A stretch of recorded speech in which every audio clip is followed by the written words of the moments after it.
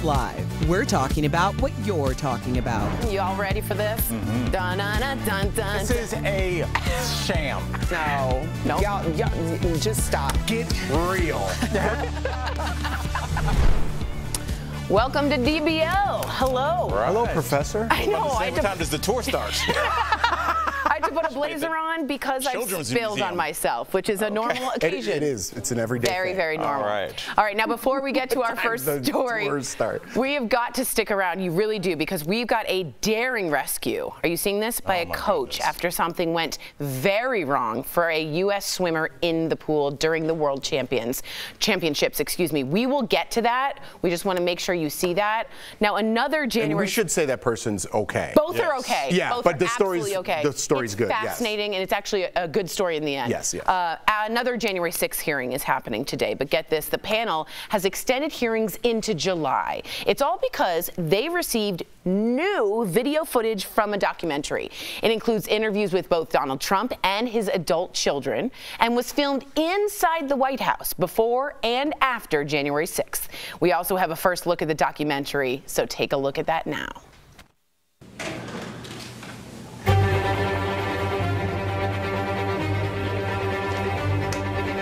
Okay. My father, he's very honest, and he is who he is. He believes everything that he's doing is right. I think I treat people well unless they don't treat me well, in which case you go to war. Can we talk for a minute about January 6th? Yeah.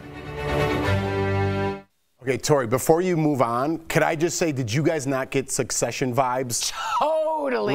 Was it the music? It's or the violin Baroque music. Yeah. Yes. I totally. Now, know that Succession was partly based on the Trump family. It makes sense. So Yeah. Succession, if you don't know, is a show on HBO, which is fantastic. Right. But it really gave me some vibes there. That's so true. Brian Cox was about to walk on out there. Now, I know some of our viewers, we're really honest with you, have been writing in asking why we're doing this story about it and talking so much about it. We do read all of your comments, but the truth is, we do the stories you're talking about, and a lot of you are talking about this. So what do you think we'll learn from this new documentary? What do you think of the former president saying he goes to war with people who don't treat him well?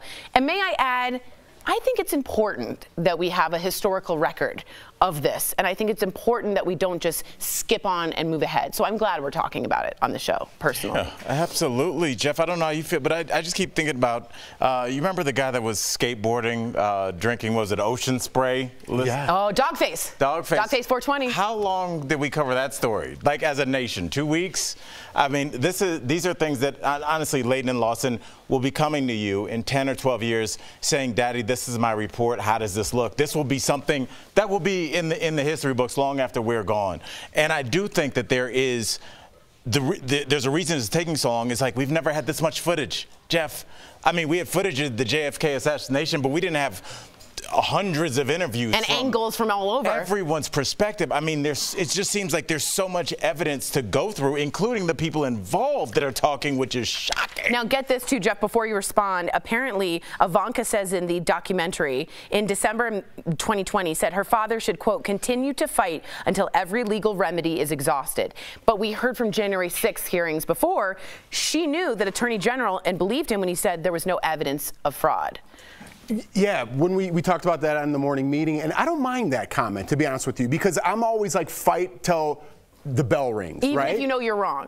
But she's not saying that. At the time, she's probably like, hey, let's exhaust all the options. Are we sure we lost? Let's make sure all of our T's are crossed, all of our Eyes are dotted. Yeah. You got it right. I know, and you were worried that you didn't. Because it's like Dumb and Dumber where he does it reverse, and I'm more onto the Dumb and Dumber version. But she said clearly, I trusted Barr when he said, I think this is BS. Right, but you have to think in the beginning, right? If you're fighting for something and something you really want and you're invested because it's your family, you want to turn every stone over that you can to make sure that this is the end. And I think at that time, she thought, you know what? I'm going to uncover every stone. I'm going to make sure my dad, it's 100%, not 99.9 that he lost, 100%. And when she did, she goes, listen, there's a point now where you lost, and I think she came to that realization. But before that, I don't mind her trying to do her best to make sure that her dad won the election. I don't mind that. I'm a fight till the end kind of guy. And Jeff, just talking, we're missing the other dynamic here, which is the father-daughter dynamic. They're clearly very close. My goal in life is to one day work with my daughter, and I would hope that I have a relationship, even if I'm in a situation like Trump where I'm dead wrong. Are you kidding? kidding me? Let me finish. Okay, Yes. I'm very sorry. Yeah, no worries. No, I would want her to publicly say whatever our company line was, hey, we're looking into this, but I would want her to pull me aside into a broom closet and shut the door and be like, Dad, you look insane right now. If you love me as a daughter, you'll stop. But I don't mind her saying this to the public. I don't know what was said in private, but I'm just saying for me, I wouldn't mind my daughter saying that, even if she thought I was dead wrong to the public, and then confronting me and then hoping to change my I hear what you're saying about family respect and loyalty. Being honest. But it wasn't to the public. It was to Congress. It was under oath. Yeah, but So to me, that's a little bit of perjury. If she's like, I respected Barr's opinion, there was no fraud, and then she's like, we need to fill out every angle. That is a complicit. But it's in not the complicit lie, if she believes it at that time. You're taking the timeline and not even using that as a point of reference. If she said it before and like, hey, listen, we don't really know the results. Was there tampering? Let's look into it. You can't just be like, hey, there was no tampering. All right, sorry, Dad, you lost. You got to, Miss Lippy, you got to go find that dog. Right. You know what I mean? I understand what you're saying, but don't you think when she said it in the taped testimony, I respect General Barr and I believe what he said, Attorney General Barr, he lost. But after the realization that he lost, after it was a 100%, not 99.9, are you not seeing like at all where I'm coming from? I think she's complicit. And also, is this the hill that that we want to die on in terms of all the things that seem to be, going wrong here? Is this the issue? No, I just think we should call out the whole. Like what Ron Johnson tried to pull with the fake phone call, and the fact that he tried to deliver fake votes in 2 swing states to the vice president after the insurrection had stopped. I would think that would be the bigger story today than whether Ivanka lied for her dad. I think a lot of people would lie for their dad. Now, that's true. The DOJ, I just want to get on that, the Department of Justice, which all of this investigation is about, it's going to go to them to determine if they press criminal charges. They have just issued subpoenas on multiple people, including what you're saying, all about that fake elector scheme, a Georgia lawyer, a Virginia man who worked on Trump campaign, a chairman of the Georgia GOP party. So I think the DOJ is very much looking into that fake elector where they have illegitimate electors go and vote for Trump as part of the conspiracy. How are they looking into it now? I know. It's a year and a half. Well, they did look into it. They're showing what happened in the investigation. How long does it take to look? They got new footage. And I can't have a conversation with Tori when she has a pen in one hand reading with that jacket on. I'm like, what's happening? For corporate at United. Yeah, am I under oath here? What's going on? Ladies and gentlemen, I rest my case. I also look like I don't have a neck. Anyway, coming up on DBL, our interview with the stars of a new movie that's based on the true story of a wild inmate escape, Catherine Bell and Tom Stevens to tell us how they got into character, and a coach to the rescue. This is an incredible story. She dives to the bottom of the pool to save a 2-time Olympian. What went wrong? Closed captioning provided by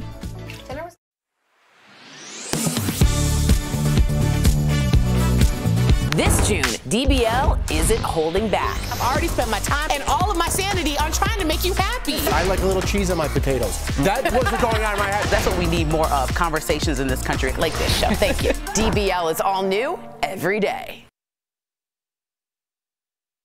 Did not. All right, so we're kind of still talking about obviously the Trump documentary and the timeline of different things. So I think it's all up for discussion, right? Well, let's change the subject very quickly, Jeff, to something else, which is I just signed up to do platelet donation again on Sunday. Have you ever done that? No, but I think you did that before. I've donated platelets before, and anybody that wants to donate blood or platelets, I don't talk about it. I don't put it on social media, but I do donate blood quite often, just because we used to work with Brooke, who Brooke was here at DBL forever. She has thalassemia, I believe, and I don't want to speak too out of school about it, but she talks openly about it. But she's vocal about it, yes. And ever since then, and I don't necessarily always tell her, but I just promised myself that I would always give blood when I could. And I go every couple of weeks. I think you can do it every 9 days or something.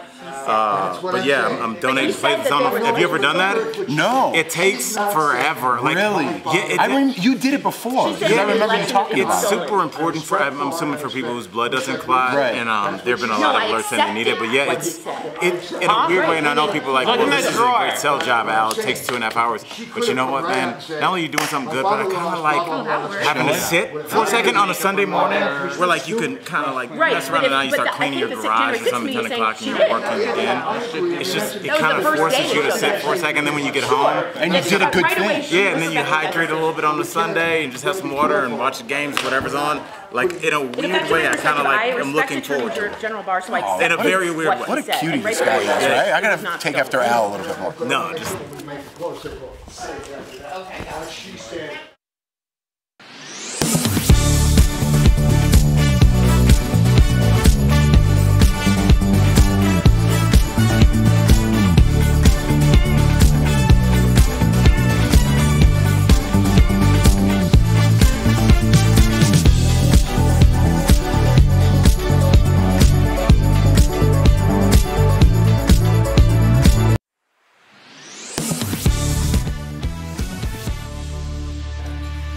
Jacket gone. Thank you, Dre and Christina. Welcome back, and Destin. The tour is over? Yeah, it's gone. I couldn't stand it. Please exit through the gift shop. Please, enjoy your time. This is just an incredible story. A U.S. artistic swimmer, used to be called synchronized swimming, fainted in the pool during her routine at the championship competition. She began sinking to the bottom. This is the part that's insane. The swimmer's coach jumped into the pool, was able to bring her to the surface. Luckily, the swimmer is okay. Now, let me tell you a little backstory. This swimmer has fainted before in the water. So the coach sort of was ready. The lifeguard wasn't, the male lifeguard. So she jumps in, gets her up, and finally they help. And after 2 minutes of being without oxygen, her lungs are filled with water. She's okay. Isn't that insane? Yeah, I mean, yes, it's insane, and I'm glad that somebody was there to rescue her. But the bigger question is, the harder question is, should she have been in the pool? Yeah. I mean, Jeff, we've seen incredible athletes that have had to retire super early because of heart conditions, things that don't allow them to play, because if they get too elevated, they could die. Yeah. And we saw that, unfortunately, with like an athlete like Hank Gathers, who played in 1990 for Loyola. So this is a very scary thing, and there's always a rescue until it's not. And I wonder if somebody's going to sit down and have a very difficult discussion with her. And she might be competing like the next couple days, and doctors are assessing her, and I'm like, don't go in the pool. Right. Yeah, but it's hard to tell somebody no when they're following their passion, Sure, right? Sure. Two-time Olympian. Yeah, so it's like, this is what they do. People who climb Mount Everest, you shouldn't be up there. Yeah, People who free dive 200 feet in the water, you shouldn't be doing that while you're spearfishing. People do what they love, and if they can't do it, they don't feel alive. So I don't blame her. I know she's putting other people in danger by going down to get her. Not so much as climbing Everest or diving into the ocean, but this is just what she loves to do. And if you take that away, you almost take away that reason, that spark that drives her. But I mean, do we want to take away her entire life? That's why sometimes doctors have to make a very tough call. But is her life over if she can't do what she loves? You know, I had a lot of buddies of mine that played high school. You played college football as well. And I did too. Yes, Tori as well. And, you know, I saw a lot of them struggle with the transition, even if they didn't play pro, like just struggling to transition, because the identity, and you can speak to this better than I could, your identity as a football player, that's where you get all your accolades, or as a synchronized swimmer, I forgot what the new term. Artistic swimming. Artistic swimmer, you know, finding that new personality is going to have to come at some point. It's not going to happen when you're 44. You're going to be doing something else. So maybe that transition might have to start earlier, and it's going to be really rough. But in terms of like having, as a parent, having your daughter here, I get you. You know, and I get it. That's what I'm saying. That's a line you got to, a tightrope. Wait, did you have problems leaving college football? I did. I mean, I couldn't go anywhere else, right? But I mean, I did have like a identity, like little crisis. Even though I was nobody, I played Division III. It's like, what am I going to do now? Right. You know, and I really was kind of stuck in that moment. Like, am I going to be a high school teacher? I don't even know what macroeconomics is. What am I in this class for? Like, what's happening? You know, so it was a little transition. But quickly, I want to say, is synchronized swimming offensive? I don't know, but they definitely have changed it to artistic swimming, and I'm going to find out more on that for you. And also, really quickly, there's a crazy documentary about synchronized swimming. Oh. It's super difficult. How dare you? It's artistic swimming. How dare you? Watch it. I think it's an interesting sport, and the faces they make are fascinating. They're so animated. Like me. Coming up on DBL, the true story of a woman who smuggled her boyfriend out of prison in a dog crate. Now this wild case has been made into a movie, but we talk with the stars Catherine Bell and Tom Stevens all about it. Coming up next.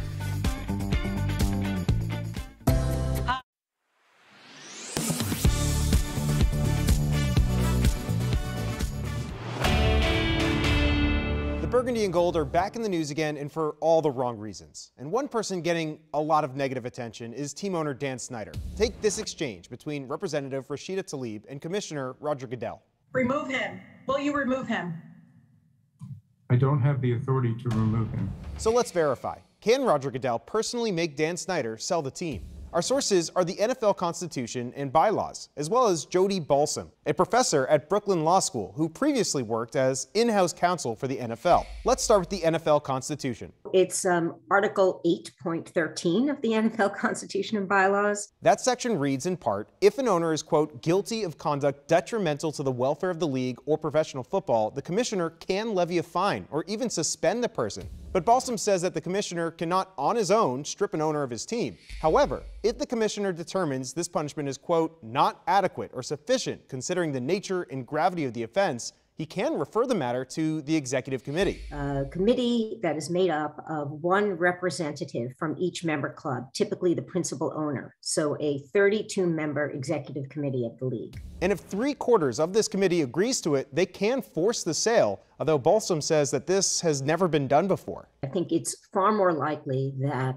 if the league and its members have decided that they've had enough of Dan Snyder, it's far more likely they try to counsel him out the door rather than push him out the door. So we can verify that no, Roger Goodell cannot remove an owner on his own, but he can recommend it, leaving it to the owners to take this big step. With your Verify, I'm Evan Kozloff.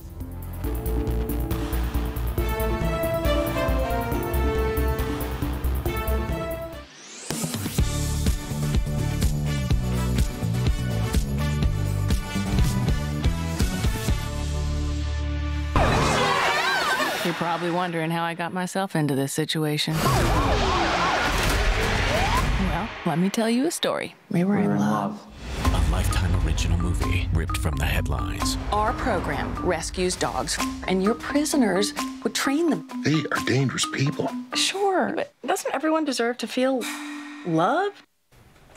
Oh man, that was a clip from the new ripped from the headlines thriller, Jailbreak Lovers. And earlier we spoke to the stars of the movie, Catherine Bell and Tom Stevens. We even got some songs. Check it out. We are joined by the stars of the movie, Catherine Bell and Tom Stevens. Yeah. Thank you for joining us. That movie looks fantastic. I can't believe it's a real story. I'm sorry, they look so cool right now. I see the egg chair over there, the shirt. I'm loving everything. My family would disown me if I didn't do this. So, Catherine, before we get to Jailbreak Lovers, we do have to talk about Jag. Okay, my mom too. Throw Heidi in the mix Heidi too. Shocker as well. Yes. I'm sorry, but it was just a huge hit in our whole house. Fams want to know, would you possibly be interested in a reboot? I would love it. Are you kidding? That's okay. I got to wear the uniform on NCIS LA, and it was so much fun. I love that character in that show. Right. I know. I think she's fantastic. Yeah. Right. Let's talk about your new Lifetime movie, Jailbreak Lovers. It's based on a true story about a woman. I feel like I should do my movie voice. Do it. It's based on a true story about a woman named Toby who helped her lover escape from prison. Was that pretty good? That was terrible. No. Okay, if you could talk to Toby, what would you ask her? I would ask her, I mean, gosh, I would love to just chat with her. I find her fascinating, just that whole journey she went on and all the choices she made. I would ask her, like, how has that experience changed your life? Like, you made a huge choice and you did something super dangerous, but like, has it changed it in a positive at all? Because it's an incredible story. Catherine, you are the executive producer. I love all the hats you wear of Jailbreak Lovers. Yeah. Why did you want to turn this crazy story into a movie? What drew you to it? I mean, you know, I was fortunate enough that the script fell into my lap, so it started with that. I read the script and was instantly in love. I mean, this story just begs to be told. It's like these two fantastic characters and people who, such extreme, different personalities, but were drawn together for very different reasons. But there's a connection there, a real connection, and I just love it. I love the story. It's like, what would make someone do that? What would make someone think that this is a great idea? But then when you learn about Toby and what she was going through at the time, you can kind of understand it, you know? Tom, that's why I have to ask you, like, you played John, who escapes prison in a dog crate. It's a story as old as time. Oldest time. It's just like, honestly, though, it's a fascinating hook. So, you know, I've got to know, what was it like fitting into one of those dog crates? Like, how long, what was that like on set? Like, talk to us. It was so easy. Like I was reaching out to the producers saying like, can we get a smaller dog crate? Like I should be working harder. But like I thought I was gonna have to do some contortion, get my leg behind my head, but it was like I just squeezed right in. It was fine. We heard that your musical talent was used in the movie, and I was wondering if we could get a round of applause. Could we hear a little bit of a song? Let's hear it. So I'll preface this a little bit. I just happen to have a guitar here. Yeah, right. This wasn't planned. Katie Boland put it into the script that John plays songs, and so I wrote this. Don't think I could have resisted you. Wow. Don't think there's nothing that this body could do. Ever made an angel through and through. If someone gets to love you, I think I'd do it well. The man wants to take me away. Wrap me up and throw away the key. Ooh. That was great. That was, first of all, Sam was over here. I don't know if you can finish the interview. I'm just saying, honestly, on behalf of all dudes, I would be like, get my girl, we're leaving the party. Like, you like the guy playing the guitar, didn't you? How could you blame, right? You can understand why Toby broke the law. Yeah, now we see it. Catherine and Tom, what a delight you both have been. Thank you so much for joining us here in DBL. To all of our viewers, make sure to watch Jailbreak Lovers. It premieres July 2nd on Lifetime. We'll be right back. Thanks, Catherine. Thanks, Tom. Awesome. Thank you. Thank you, guys. Promotional consideration is brought to you by Darling.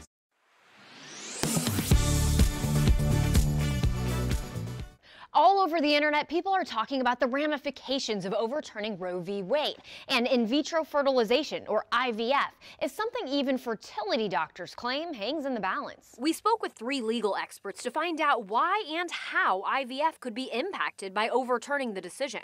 About IVF treatment. A person looking to get pregnant is given medication to help stimulate the ovaries to produce several eggs. With the help of an embryologist, these eggs are retrieved from the ovaries and combined with sperm, creating embryos. Typically, one is transferred back to the uterus in hopes that it becomes a pregnancy. As for the other embryos, they can be frozen, they can be donated, or there's also the choice to destroy them. If Roe is overturned, states can then enact or enforce laws declaring life begins at fertilization. That would mean embryos are legally considered children. If embryos are defined as children, our experts say that would redefine how the IVF industry works and limit what prospective parents, physicians, and embryologists can do. With frozen embryos, would that person be required to donate those embryos to somebody else? Would the person be required to use them? When testing embryos, some of these would lead to horrific pain and agony for children if they were born, and they're intentionally being selected out right now. But what happens if every embryo is a person? What right does anyone have to decide that some are better than others? And while taking care of embryos, there have been a small number of tank failures in this country, and couples have brought wrongful death claims, and the courts have routinely dismissed those cases. But if that changes, then the liability becomes criminal. Our experts say this risk of liability can have lasting impacts on the IVF process. It's important to note, in the leaked draft, Justice Alito says he's specifically only addressing the right to an abortion. But without Roe, it's possible states adopt their own more restrictive laws. It's a scary domino effect that could happen. So we can verify, while overturning Roe v. Wade doesn't directly address IVF, our experts say it's possible that state laws could make the process more difficult. With your Verify, I'm Abby Larico. According to AAA, extreme heat essentially makes every part of your car work harder. And one of the biggest problems is your battery. The heat can affect the chemical process inside of the battery, making it harder for it to hold a charge and produce power. And don't forget about your tires. AAA says high temperatures can affect the tire pressure, causing uneven wear and tear on your tires, increasing the likelihood of a blowout. The hot weather can also mean your car will struggle to start. When your engine is too hot, fuel doesn't circulate as well, making it harder to get your car going. So what can you do? If possible, park in the shade and check your car more often. Experts recommend checking your battery at least twice a year. and check your tire pressure every month. And that's connecting the dots.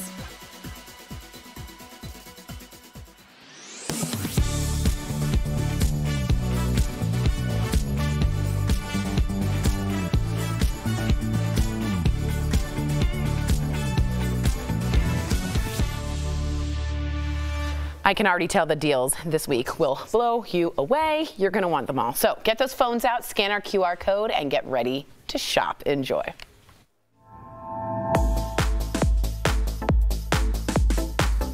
What do you have for us today, Stephanie? Hey Tori, hey DBL Nation, I've got some fantastic products and even better deals. You're gonna lose your minds for this, so let's check it out. Yes. First up, we've got Makeover Essentials Concealer Kit. Yes. So did you know that you should be replacing some of your makeup staples every few months? No. And if I had to guess, I bet it's about time to get out with the old and in with the new.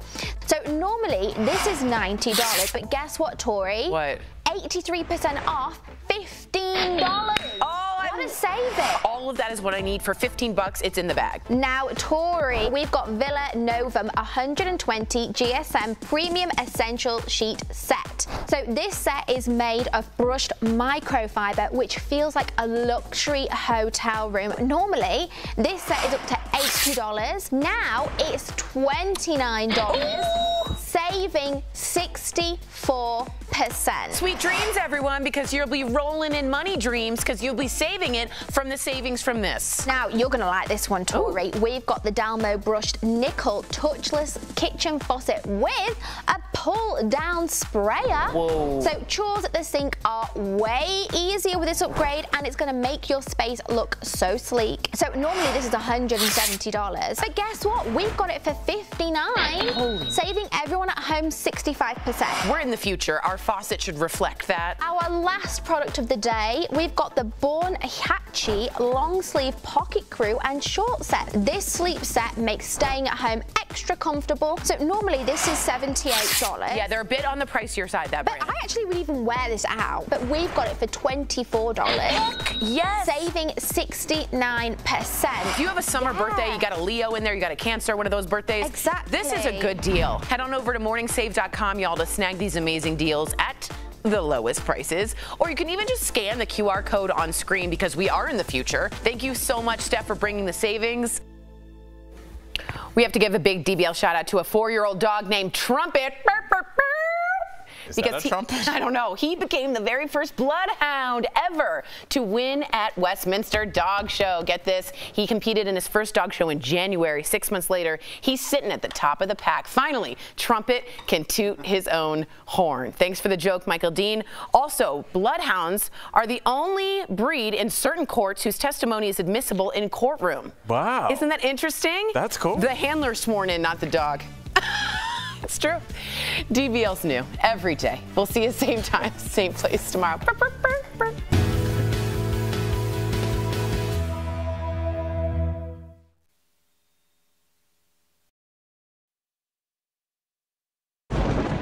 Where hope finds help.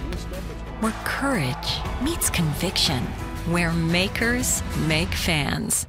We are Tegna, a family of local and national media brands that bring us together, serving the greater good of our communities. Where national know-how backs local business. Be in good company with Tegna. This June, DBL is holding nothing back. I've already spent my time, my resources, and all of my sanity on trying to make you happy. Whew, all right. No, we're holding you as accountable adults. It needs to be changed. We're in a fight already. I'm all in with an E now. You are? Absolutely not. No. First girlfriend in Hollywood. Wow. Yes, me. I'm looking at a cutie, okay? I love what you're doing. I just want to thank you. Honestly, that's why we watch. Right, yep. DBL is all new every day.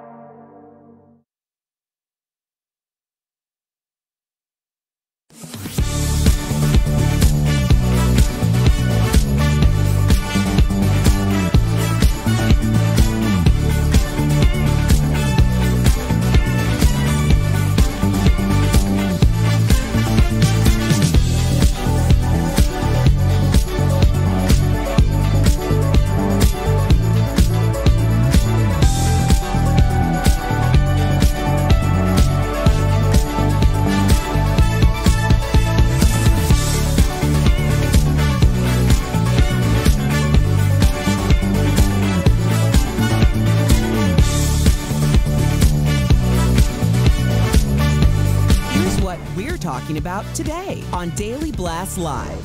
A new documentary gives an inside look at the White House before and after the January 6th insurrection. I think I treat people well unless they don't treat me well, in which case you go to war. Will it show that the attack was planned? A woman who helped a convicted murderer escape prison in a dog crate will be here live to share her story more than 15 years later. Why'd she do it? And what is her life like today? Are Brad Pitt's acting days numbered? The reason why he's considering retirement soon. And a coach to the rescue as she dives to the bottom of the pool to save a two-time Olympian. What went wrong? Oh my gosh. Are you insane? This is a sham. No. Nope. Y'all, just stop. Finally here. Drum roll. Senior executive producer was literally standing right in front of the camera. That's his thing. We love you, Bert. You're looking good. Yeah, looks handsome today. Yeah. Oh, okay. Bert. He's been doing this for 50 years, and he walked by the wrong camera. There he goes. There you go. Oh my gosh. Friday. We're feeling the vibes. We're getting punchy. Thank you, Bert. Yeah. You gave me a new term to describe the day before Friday. Penultimate. It's just before. It's not Friday necessarily. It means means the second to last of something, not the ultimate, the penultimate. You gave me a good conversation if I ever want people to leave me at a party. Yes. Yeah. I'll just use that. Hey, do you know what penultimate is? Hey, Ted, where'd you go? Okay.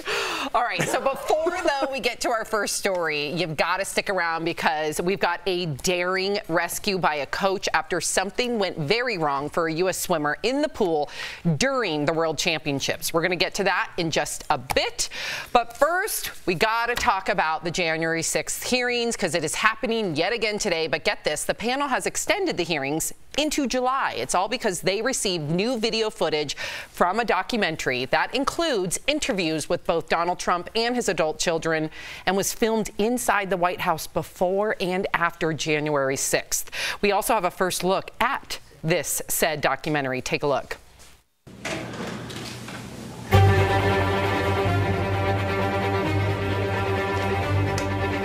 Okay. My father, he's very honest, and he is who he is. He believes everything that he's doing is right. I think I treat people well unless they don't treat me well, in which case you go to war. Can we talk for a minute about January 6th? Yeah. So, Sam, before you move on, did you not get Succession vibes from that whole intro? 1,000%. If you haven't seen Succession, Jeff is talking about a show on Showtime. HBO, yeah. It is? Yes. Oh. No, it's Showtime. No, it's not. Oh. Everyone in the studio corrected me. Okay, I am wrong. But yes, anyways, yes. Major Succession vibes. Okay, so now I know some of our viewers have been writing in, asking why we're doing this story and talking so much about it. We do really read all your comments, but the truth is we do the stories that you're talking about, and a lot of you are talking about this, and it is important, right? So what do you think we'll learn from this new documentary? What do you think of the former president saying he goes to war with people that he doesn't get along with well? What are you thinking, Tori? Well, we knew that from Celebrity Apprentice. That's Trump's whole MO. If you don't treat him well, he's not going to treat you well. And in some cases, he won't pay you, which we've also seen. Here was some big things that happened, what we heard about. Ivanka Trump in this documentary saying that her father should continue to fight until every legal remedy is exhausted. Well, we also just saw her testify saying she accepted Bill Barr's decision that it wasn't a stolen election. So which one is it? And are you complicit in this conspiracy? Another thing that's important to note, the Department of Justice has just issued some subpoenas on that fake electors and how they were going to come up with these illegitimate electors. And earlier this morning, the FBI has raided Jeffrey Clark's house. He is a former Department of Justice official, and he was who Trump was going to put in as Attorney General before the whole Department of Justice said we'll resign en masse. Which has not happened since Watergate. Which has never happened since Watergate. They raided his house today. What that says to me is the Department of Justice is watching very closely what's happening in January 6th. They're getting transcripts. I think there might be some action at the end of this. Do you think people care? I was just going to ask that. I don't care if they care. I don't care if they care. Honestly, sad I have to ask that question. History cares. You know, but in terms of, we can't get to the history until we deal with the present. And the question is, how are we going to deal with the present, Jeff? Are all these people going to go to jail where there is, when we open history books, or probably digital history books at that point, are we going to see a picture of people, 19 congressmen being walked into jail?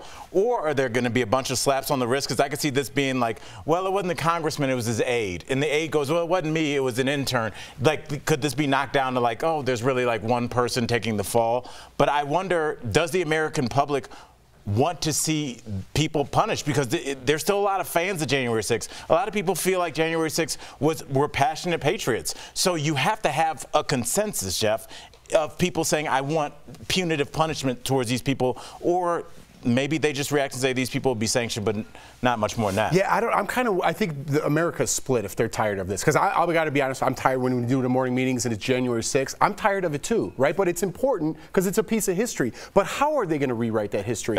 You mentioned to me about my kids learning this, 10, 15 years from now.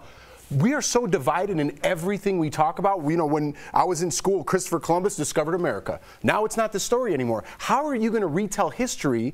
Who's going to tell? The Democratic side or the Republican side? There is no history that's straight history anymore because everything is so opinionated. But what about the camera footage? I feel like we're seeing history. They're giving us bite-sized, digestible pieces of footage that literally connects a conspiracy between the Proud Boys. But you're seeing cops being beaten. But you're seeing the Democrat. Am I not seeing what you're seeing? No, you are. But you're seeing one side of it. No, Republicans are on this that Trump panel. Documentary will show the totally other side of that. But right?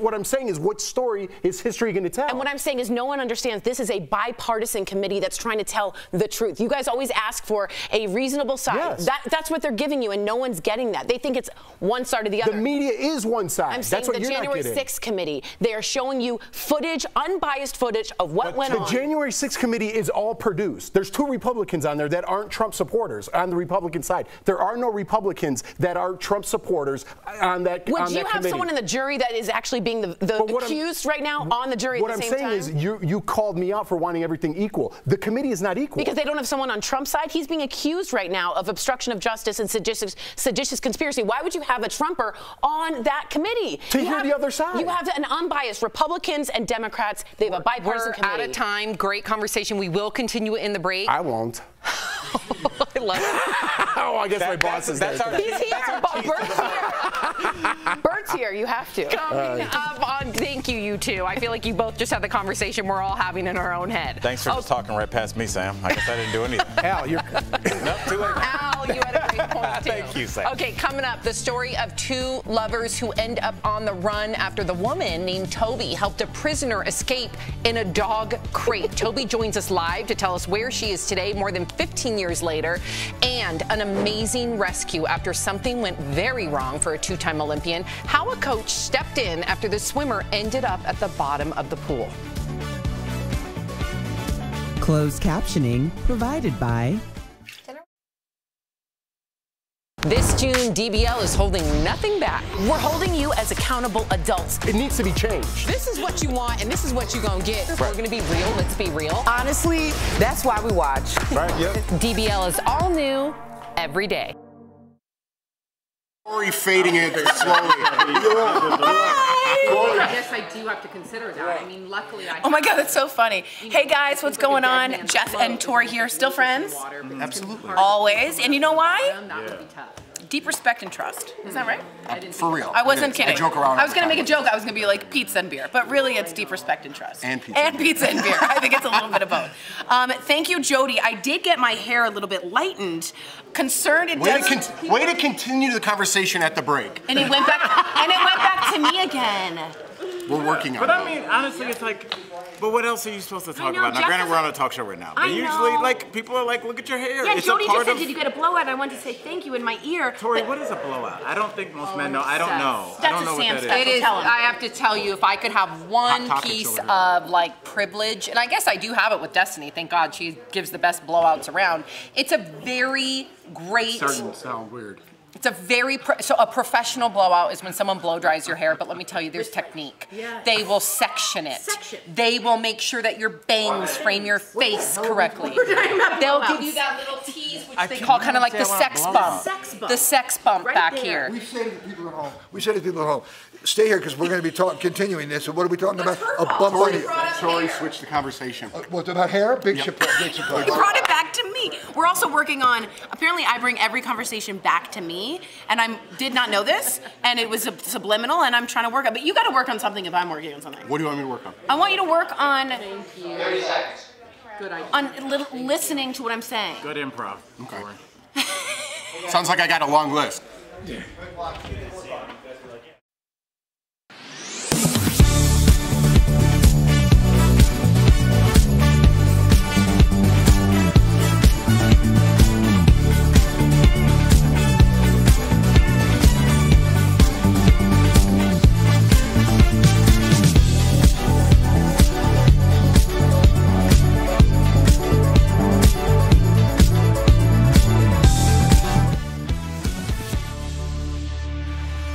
Welcome back. So this is an incredible story. A U.S. artistic swimmer, most people know the term as synchronized swimmer, but now it's called artistic.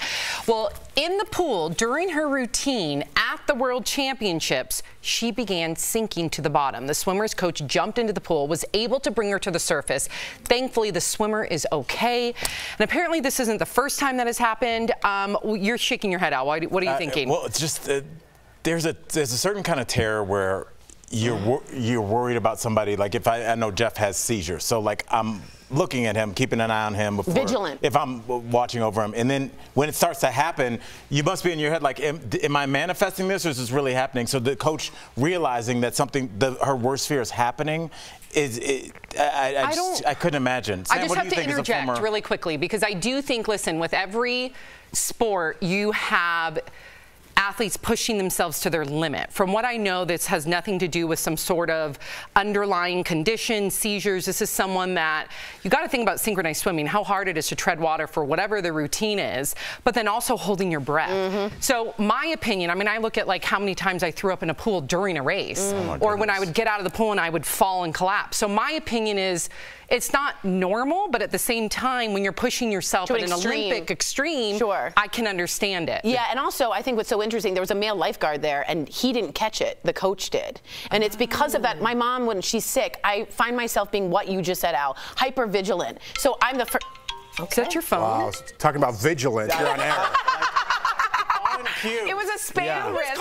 It's a spam 833. No, that's a made-up number from Narnia. I will just simply say, it is. I will simply say, good for that coach, but I worry that it might be an underlying condition because she's happened again and again to her. Yeah, there could. I hope they look into it, but I really appreciate that C.S. Lewis reference. That's everything to me. Thanks, man. Coming up on DBL, the woman at the center of an infamous 2006 inmate escape involving a dog crate is going to join us live to tell us where she is today.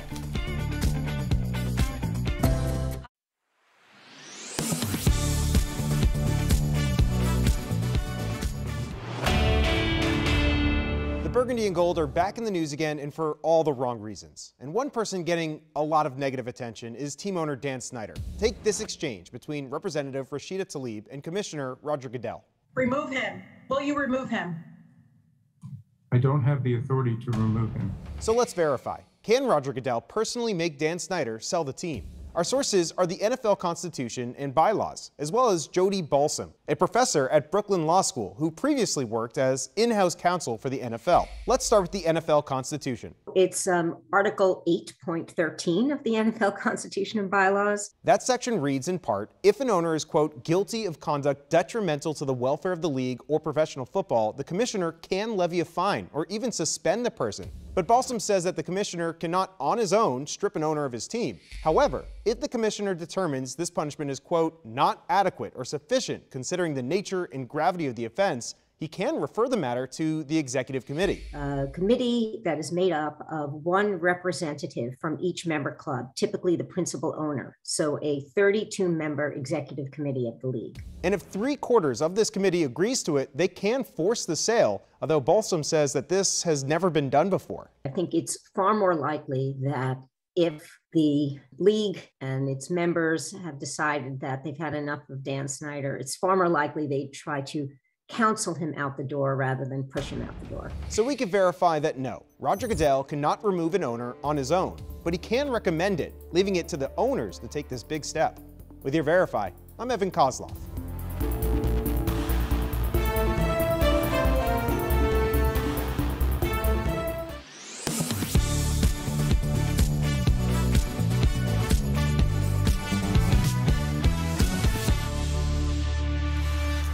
Welcome back to DBL. So helping inmates escape prison isn't anything new. We've seen it recently with Vicky White in Alabama, but more than 15 years ago, a woman helped a man convicted of felony murder break free.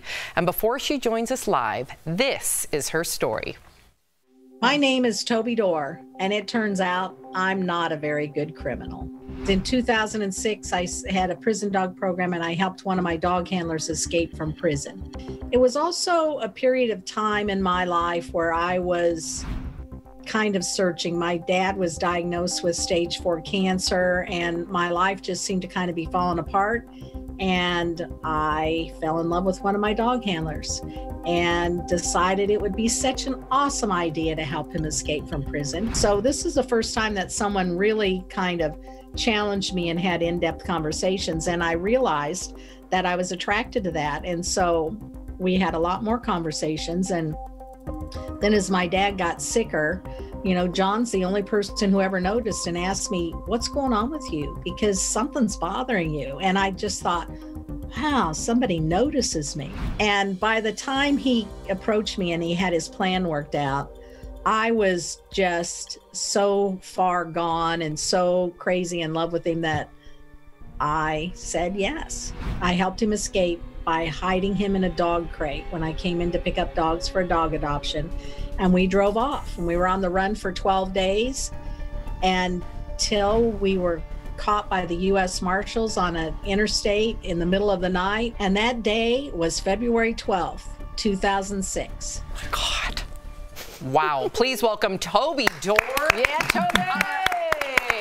Toby, oh, there it is. Living with Conviction. We're going to get to your book. Can't Tori, wait. I was just thinking, because like you're very self-deprecating, very honest to the point where it's, I cannot believe how honest and self-deprecating Toby is. I was like, she's so honest, just like savage with herself. I love this. We have got to know, Toby, I'll be just as honest. What were you thinking? Why did you do this? Talk to me. Well, did you guys listen to Tom's song yesterday? Yes. Because I think he said it all. I know Al heard it. So, are you saying that's what swayed you, was the power of the musician? No, it really wasn't the song, but it was the whole persona. I mean, Tom had John Maynard down to a T. It was just, he was sexy and full of charisma and paid attention to me. And, you know, I got to tell you, love takes no prisoners.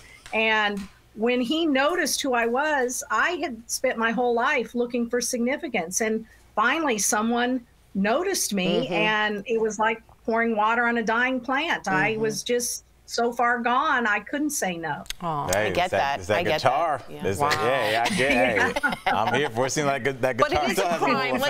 We have to also say, listen, we're having fun with this, and clearly her story has evolved and she's repented, but at the same time, this is a crime. I just want to. Yes, and now that I'm done being yelled at, well, I'll get back to my question.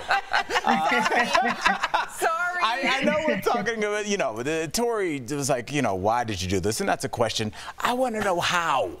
How did you put him, did you lift him up? You lifted a grown man in a crate? Walk us through how you did this. Yeah, that's good. Good question. You know, John was in charge of all the crate logistics. I worked on the planning logistics, but there was a wire dog crate inside the prison that I'd had a pregnant dog and puppies in, and it was a large dog crate.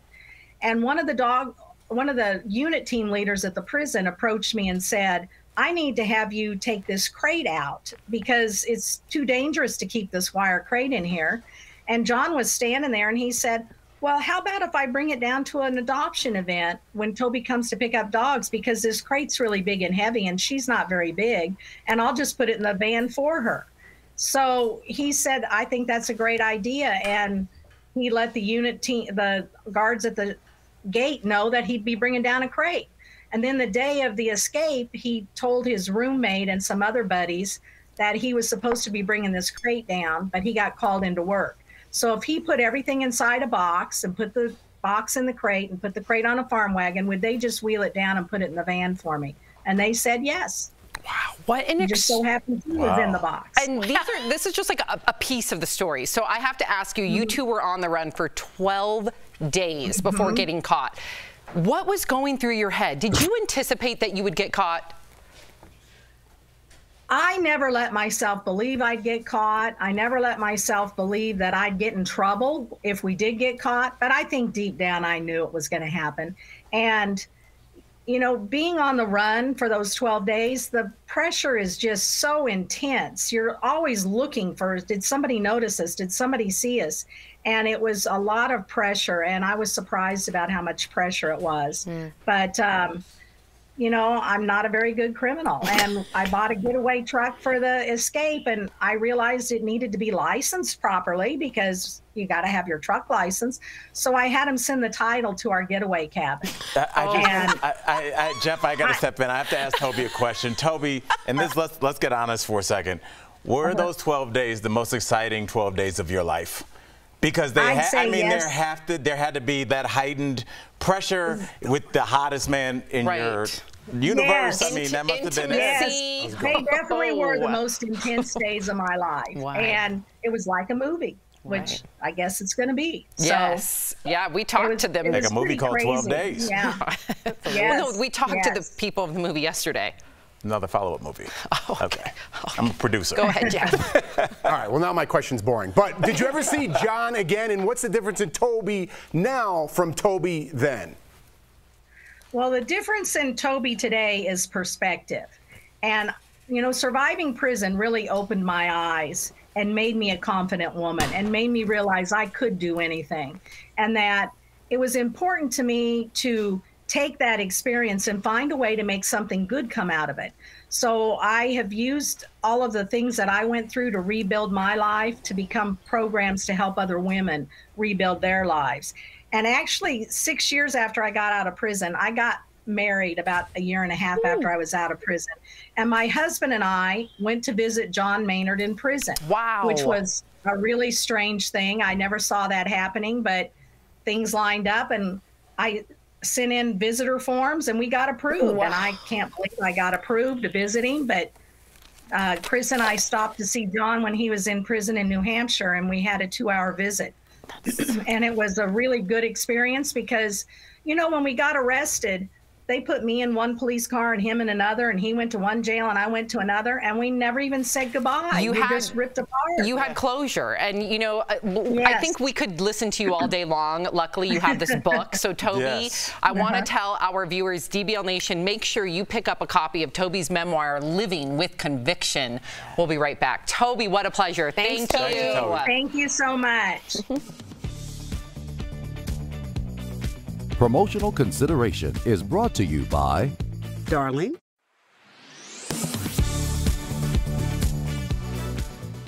All over the internet, people are talking about the ramifications of overturning Roe v. Wade. And in vitro fertilization, or IVF, is something even fertility doctors claim hangs in the balance. We spoke with 3 legal experts to find out why and how IVF could be impacted by overturning the decision.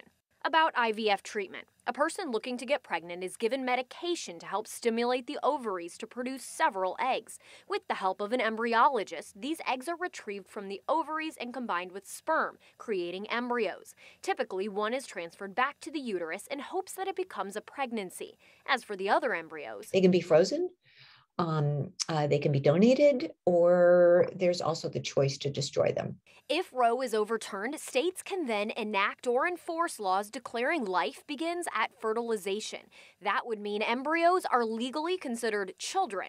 If embryos are defined as children, our experts say that would redefine how the IVF industry works and limit what prospective parents, physicians, and embryologists can do. With frozen embryos, would that person be required to donate those embryos to somebody else? Would the person be required to use them? When testing embryos, some of these would lead to horrific pain and agony for children if they were born, and they're intentionally being selected out right now. But what happens if every embryo is a person? What right does anyone have to decide that some are better than others? And while taking care of embryos, there have been a small number of tank failures in this country, and couples have brought wrongful death claims, and the courts have routinely dismissed those cases. But if that changes, then the liability becomes criminal. Our experts say this risk of liability can have lasting impacts on the IVF process. It's important to note, in the leaked draft, Justice Alito says he's specifically only addressing the right to an abortion.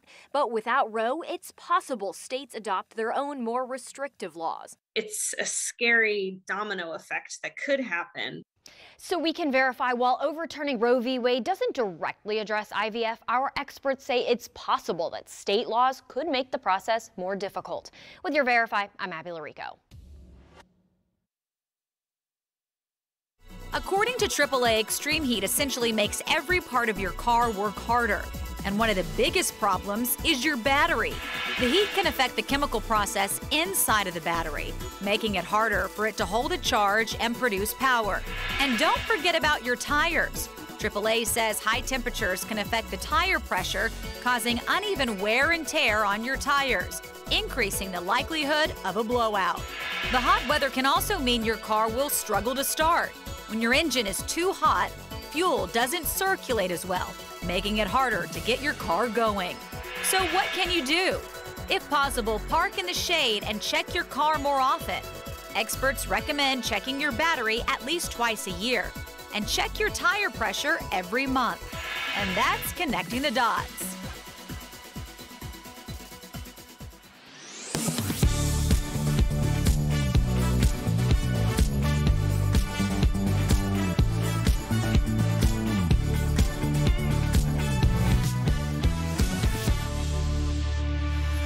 Welcome back. We have to give a big DBL shout out to a 4-year-old dog named Trump. Yay!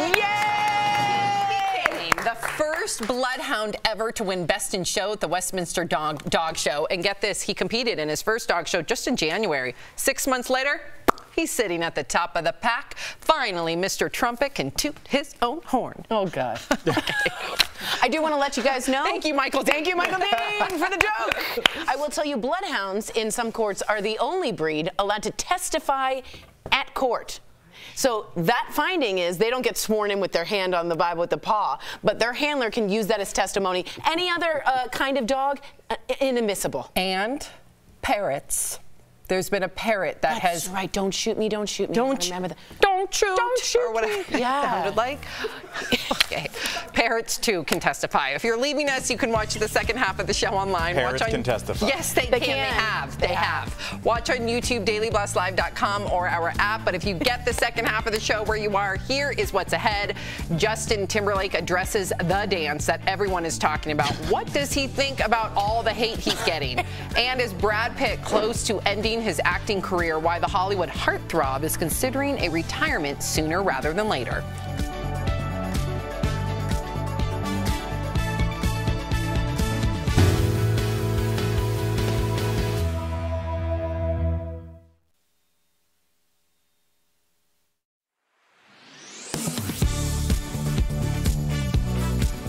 When the pandemic started, people spent a lot of money upgrading their homes and buying casual clothing. Today, they're buying office wear and shifting to more essential items as inflation sends prices soaring. That's left a lot of retailers with whiplash and extra items people are no longer buying sitting on the shelves. That's prompting claims like this TikTok with more than 140,000 views, which says Target will start launching big sales to move an oversupply of inventory that isn't selling. So let's verify. Is Target discounting some items due to surplus inventory? Our sources are Target and Mark Matthews with the National Retail Federation. During the first part of 2022, Target told investors during its earnings call that its shelves are overstocked in the wrong areas. We could keep this product, knowing it would sell over time, or we can make room for fast-growing categories. We chose the latter, leading to incremental markdowns that reduced our gross margin. Target wouldn't say how much of a discount shoppers could see, but analysts don't expect the deals will last long because demand overall is still above pre-pandemic levels. Retailers just want to clear out some of the excess inventory they purchased. As long as demand remains as high as it is, the inventory levels at current levels are not a problem. So, yes, Target is discounting some items due to surplus inventory. And they're not alone. Last month, Costco told its investors it was heavy in small appliances and home decor. And Walmart also reported a 32% increase in apparel and other non-grocery inventory. With your Verify, I'm Brandon Lewis.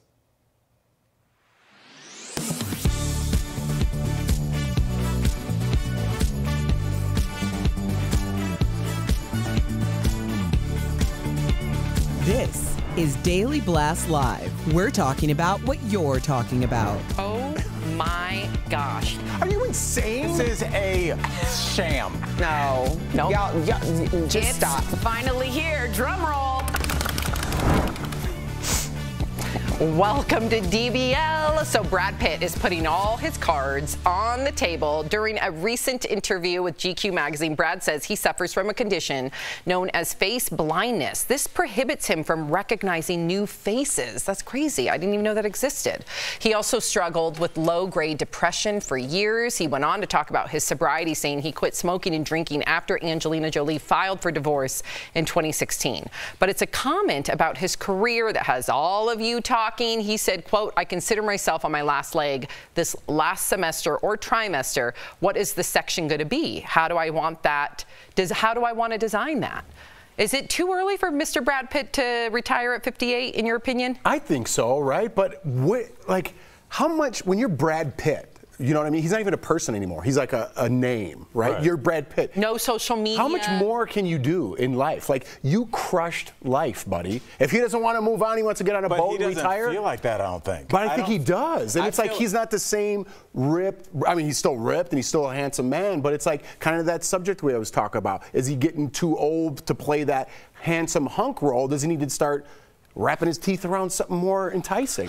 Maybe. I mean, maybe. I think he feels like. I feel like he wasted a lot of his life. I feel like he drank a lot of his career away, his relationship with his kids I think away. he was about drinking. And I feel like he threw the word, my career, but I not to be morbid, I feel like he meant life. Like, what am I going to do now? Who are you? If you've been drinking for 40 years. You don't have a relationship and now with those you don't. kids. Your kids are gone. Your wife is gone. They're grown up, and the industry's kind of moved on without you. Who are you? Well, industry has not moved on without him. Yeah, he was just on a Hollywood plan that you love. No, he's got a movie coming out right now, The Train, something. What was the Hollywood one that you love? Once Upon a Time in Hollywood, crushed it. it. He was nominated, That was 4 years ago. Yeah, but look, he's on the cover of a magazine here. No one doesn't want Brad Pitt, but if Brad Pitt doesn't want it, it seems like that low-grade depression, what you're saying, I feel like not a great relationship with the kids. You never see him with him. I also think he can rebuild it. I hope that's his second chapter. Yeah, he's doing a lot of pottery. Did you know that? No. Did not. Okay. Besides his pottery coach.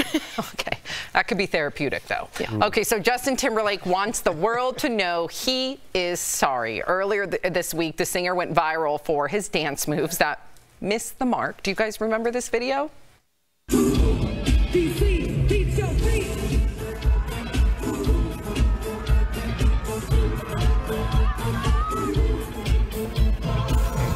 Well, yesterday, Justin went on Instagram to apologize for his embarrassing dance. Take a listen.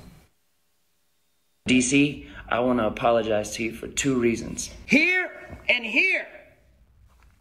I had a long talk with both of them individually and said, don't you ever do that to me again. Maybe it was the khakis. It was a real khaki vibe. I'm going to make this up to you. I'm going to focus on these 2 guys right here and get them right.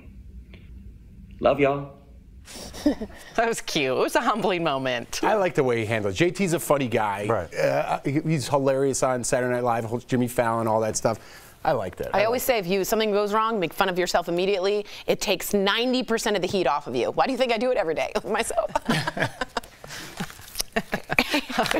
I love Tori. I know, me too. Like, sometimes, even though we're on the show, I just look at you. I'm like, I love this human being. Because I feel like I've never met anybody like you in my entire life. Really? You're amazing. You dance to the beat of or you march to the beat of your own drum. I always get that one wrong. And I messed up. You said funny guy. Sink your too. I said wrap your teeth around. Sink your teeth into. I know. Yeah. But So I didn't I'm know with how to it. correct You didn't jump on it. No, because you know me, I knew something was off, but I couldn't figure it out. Okay.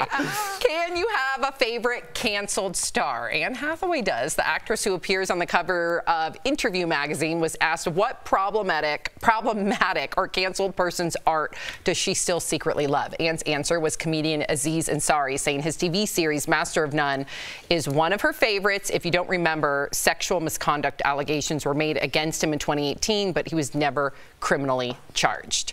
Is he really even a canceled star? I don't think he is. I don't think we should put him in that. As soon as it happened, we heard the story, that article, what happened really, I feel like we all realized, yo, this is a little much. I think she took the safe way. I agree with you. The safest person you can talk Absolutely. about. We were asked, who do you want to talk about? And I'm like, I don't feel comfortable talking about it yet. I'm glad we're having this conversation. That was 2018, and if you weren't on the woman's side, you were going to get canceled. Don't say he wasn't canceled because he's not where he was had he not had this incident. Yeah, yes. that's literally and this is my problem with cancel culture. Now we're like, oh, Anne Hathaway thinks it's cute to talk about these people that were canceled. There's many people that have been pushed out of Hollywood that no longer have a career for an opinion, for a simple opinion that they had, and now they're no longer able to work. That's insane. And the fact that now we think it's cute just a couple years later, when we weren't even allowed to talk about it a couple years ago, that is, the world has gone bananas to me. It feels insulting a little bit. Very. Now, okay, for me, I was a little bit, well, Tori, I want to ask you because mine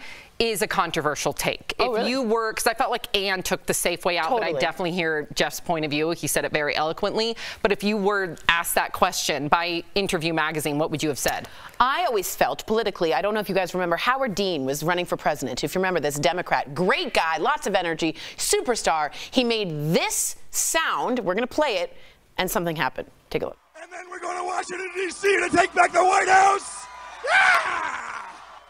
And then we're going to Washington, D.C. to take back the White House.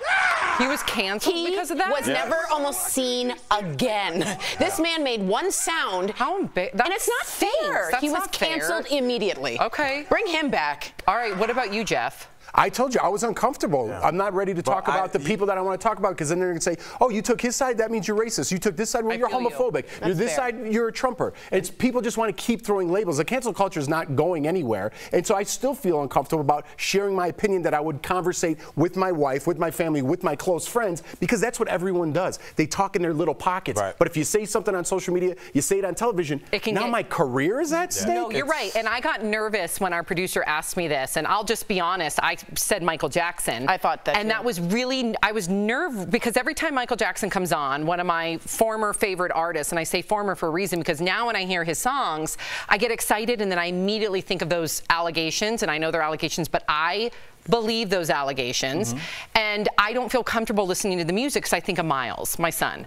I think of Sophie, my daughter, and so I changed the channel.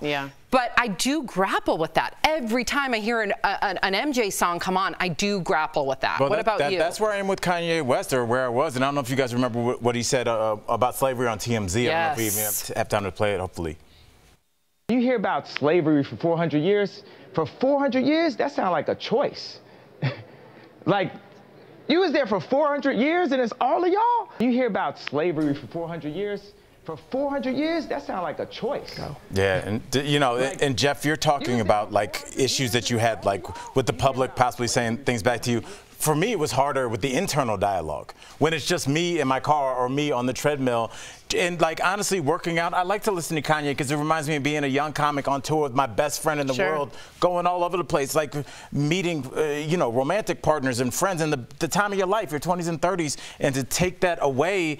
I compared it to like trying to bake without sugar. Like you can do it, but Kanye was such a backbone of my music, it was very hard. And so like Michael Jackson, those songs are 40 years old at this point, some of them, but Kanye, for people that are in their mid 40s and late 30s, he was the music industry. He's the soundtrack. So it's like it was very difficult. Yeah, I feel that. I really do. Coming up on DBL, a former NFL player turned chef joins us live to talk about becoming the star of his own cooking show. That's next.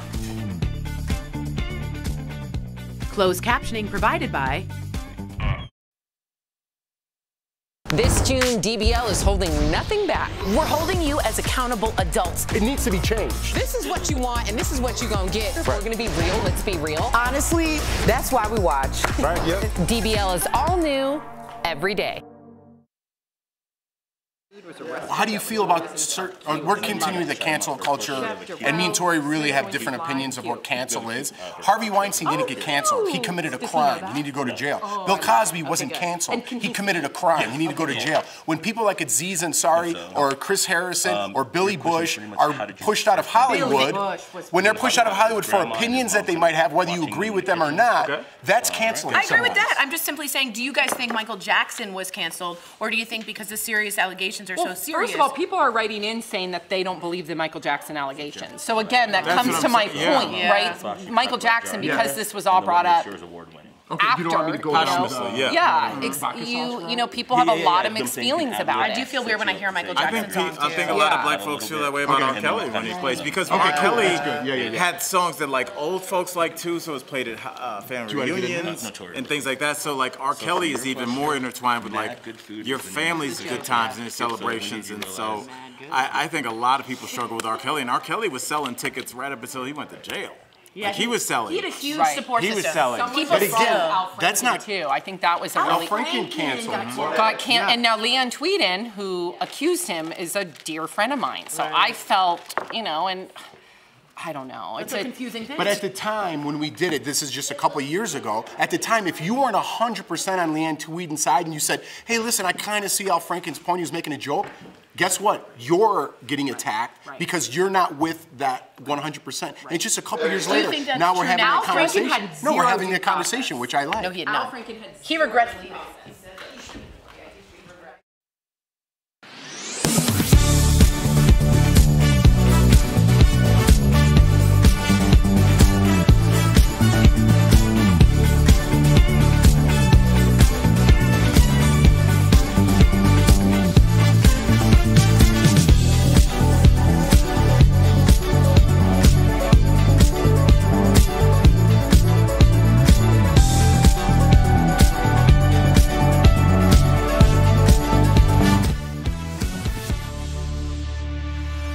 When pro athletes leave sports, finding their next passion can be a challenge. But for Darrell Smith, this career change was simple because Mad Good Food was a recipe that was always in his heart. Aww. Chef Darrell Smith joins us. I have to say, it is your birthday. Happy birthday. Happy birthday to me. Do you have any special plans? I went to Ray's this morning, which is a diner in Santa Monica. I know, right? I'm a cute boy. Look at you. I still look the same. And then tonight, I'm just going to go out with my lady. I mean, just enjoy the town and enjoy the sunshine. I'm in LA. Good. Well, happy birthday. I appreciate you. I'm sorry, I was just looking at all the books, and like I'm looking at that kitchen, it just reminds me of just all the good food that my aunts and everybody cooked, and just I was looking at that blender and went down memory lane. That's a good that's a mixer. That mixer, you know, you can tell I don't cook, but I know what that mixer does. I know there's good pastries coming. It mixes? Yeah. I'll teach you. Well, let's get to a little seriousness, but it puts you on this journey to us, so this is a beautiful thing. Unfortunately, you suffered an injury that caused you to retire early from the NFL, but it launched you as a career, launched your career as an amazing chef. So, like, talk to us. Like, what was ground zero for you learning how to cook? You know what? I would watch the women in my family cook, and I also could watch how they would cut onions over the sink with their thumbs, and like all of these things. It just filled me with joy. And I would say, watching them use food to heal, watching them use food without recipes, I don't know, I just was infused with that love. And as a reward, they would let me lick the cake bowl. And so, yeah. See, that's why I was looking at that mixer. I was like, oh, I know there's batter coming. All right, I'm going to hang out in the kitchen. Oh, my God, that's so funny. But I watched them cook. And over the years, I went to Syracuse University. I played football there. I would cook for my teammates, and I don't know. I just always loved food. I love the power of food, and I love how it had the ability to heal people, and that's what I'm about. As a Jew, I'm a Jew, just so you know, and in Judaism, when someone dies, you sit Shiva, and Shiva's 7 days, and you just bring a lot of food. You cook, you cook, you cook. I totally agree with you about that. So I think that's... So here, Yeah, that's really, it means a lot. It means something else. This is going to sound lame coming from me because I am kind of lame, but when did you realize that your food was not only a hit, but mad good? No, don't say it like I'm sorry. It was. You thought about it all morning. Yeah. No, Sorry. that's how you say it, though. That's how you say it. You know what's crazy? So while I was in the NFL, I would go back to Syracuse to finish up my master's degree. Wow. And one time while I was there, I came home from class. I was hungry. I made these meatballs in this delicious sauce, which became the OG sauce. And I called my best friend, like, yo, you got to try this. I got a winner. Fast forward, I entered that meatball recipe into a competition, and I win. Wow. And so I went on to selling smorgasburg. I sold in Barclays Center. We sold out lunches all around New York City.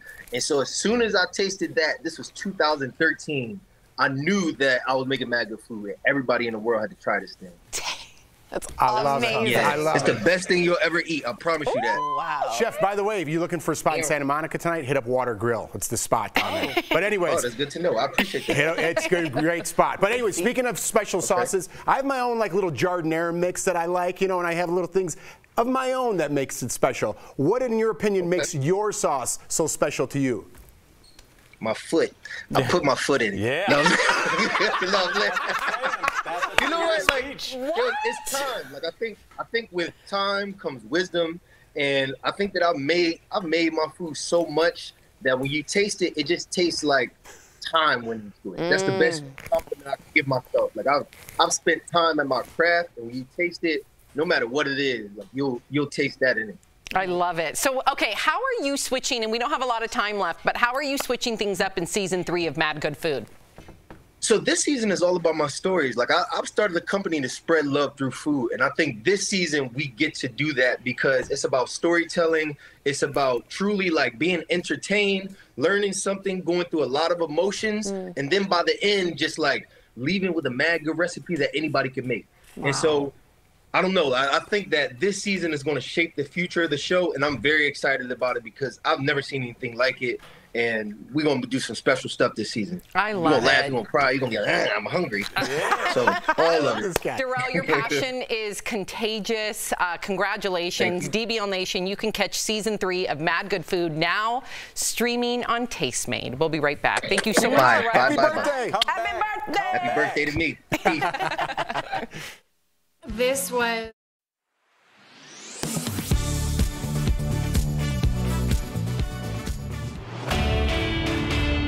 The Burgundy and Gold are back in the news again, and for all the wrong reasons. And one person getting a lot of negative attention is team owner Dan Snyder. Take this exchange between Representative Rashida Tlaib and Commissioner Roger Goodell. Remove him. Will you remove him? I don't have the authority to remove him. So let's verify. Can Roger Goodell personally make Dan Snyder sell the team? Our sources are the NFL Constitution and bylaws, as well as Jody Balsam, a professor at Brooklyn Law School who previously worked as in-house counsel for the NFL. Let's start with the NFL Constitution. It's Article 8.13 of the NFL Constitution and bylaws. That section reads in part, if an owner is, quote, guilty of conduct detrimental to the welfare of the league or professional football, the commissioner can levy a fine or even suspend the person. But Balsam says that the commissioner cannot, on his own, strip an owner of his team. However, if the commissioner determines this punishment is, quote, not adequate or sufficient considering the nature and gravity of the offense, he can refer the matter to the executive committee. A committee that is made up of one representative from each member club, typically the principal owner. So a 32-member executive committee of the league. And if 3/4 of this committee agrees to it, they can force the sale, although Balsam says that this has never been done before. I think it's far more likely that if the league and its members have decided that they've had enough of Dan Snyder, it's far more likely they try to counsel him out the door rather than push him out the door. So we can verify that no, Roger Goodell cannot remove an owner on his own, but he can recommend it, leaving it to the owners to take this big step. With your Verify, I'm Evan Kozloff.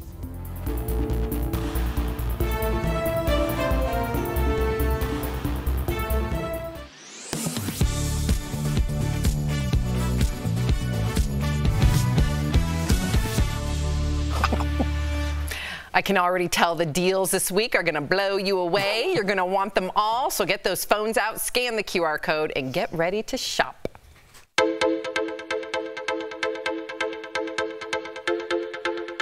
What do you have for us today, Stephanie? Hey Tori, hey DBL Nation, I've got some fantastic products and even better deals. You're gonna lose your minds for this, so let's check it out. Yes. First up, we've got Makeover Essentials Concealer Kit. Yes. This deal includes 1 concealer kit and 8 brushes. So did you know that you should be replacing some of your makeup staples every few months? No. And if I had to guess, I bet it's about time to get out with the old and in with the new.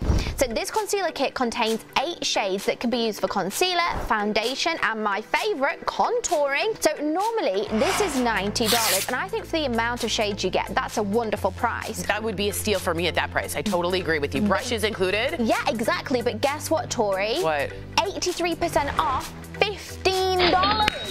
What a saving. Oh my God, you started off really strong. I've been noticing some really dark circles, and I've been looking for a better brush. All of that is what I need for 15 bucks. It's in the bag. Now, Tori, I just love when we get in sheet sets. Yeah, me too. We've got Villa Novum 120 GSM Premium Essential Sheet Set. Wow. So this deal includes 1 flat sheet, 1 fitted sheet, and guess what? 2 pillowcases. How cute is that color too? Oh, so this set is made of brushed microfiber, which feels like a luxury hotel room because it's got that velvety smooth touch. I love that. So normally this set is up to $80. Nice. And depending on the size that you get, now it's $29, saving 64%. Sweet dreams, everyone, because you'll be rolling in money dreams because you'll be saving it from the savings from this. I love it, Tori. Thank you. I love it. And like we said, obviously it's getting hot and we do sweat when it gets hotter. Yeah. And it's so bad for your skin. It can really make acne come. It's going to break you out. So, yeah, it's going to make you sleep much better. Sleep is so important. I agree. Moisture, wick it away. Exactly. And now you're going to like this one, Tori. Ooh. We've got the Dalmo brushed nickel touchless kitchen faucet with a pull-down sprayer. Whoa. So this deal includes 1 faucet with an installation kit. So chores at the sink are way easier with this upgrade, and it's going to make your space look so sleek. And when our hands are dirty, touching the sink handle is a little counterproductive. Yes, isn't it? yes. Exactly. So this genius faucet comes with a problem solver because it's got a motion sensor inside of it. Wow. So normally this is $170. Okay, I mean, it seems super fancy. Oh, it's got a motion detector on it. Yeah. But guess what? We've got it for $59, Holy. saving everyone at home 65%. More than half off. Guys, that's like, we're in the future. Our faucet should reflect that. Our last product of the day, we've got the Born Hatchie long sleeve pocket crew and short set. So this deal includes 1 top and 1 short, available in 2 different colors, pink and blue, in sizes small to XL.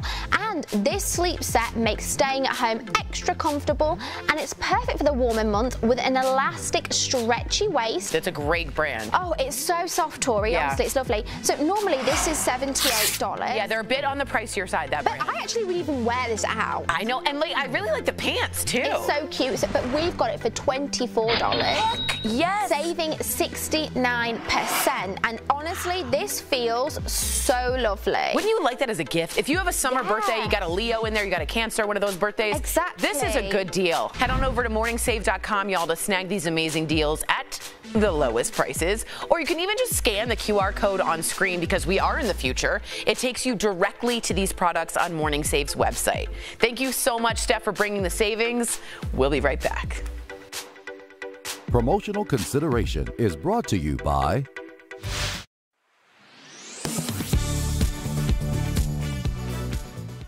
All over the internet, people are talking about the ramifications of overturning Roe v. Wade. And in vitro fertilization, or IVF, is something even fertility doctors claim hangs in the balance. We spoke with 3 legal experts to find out why and how IVF could be impacted by overturning the decision.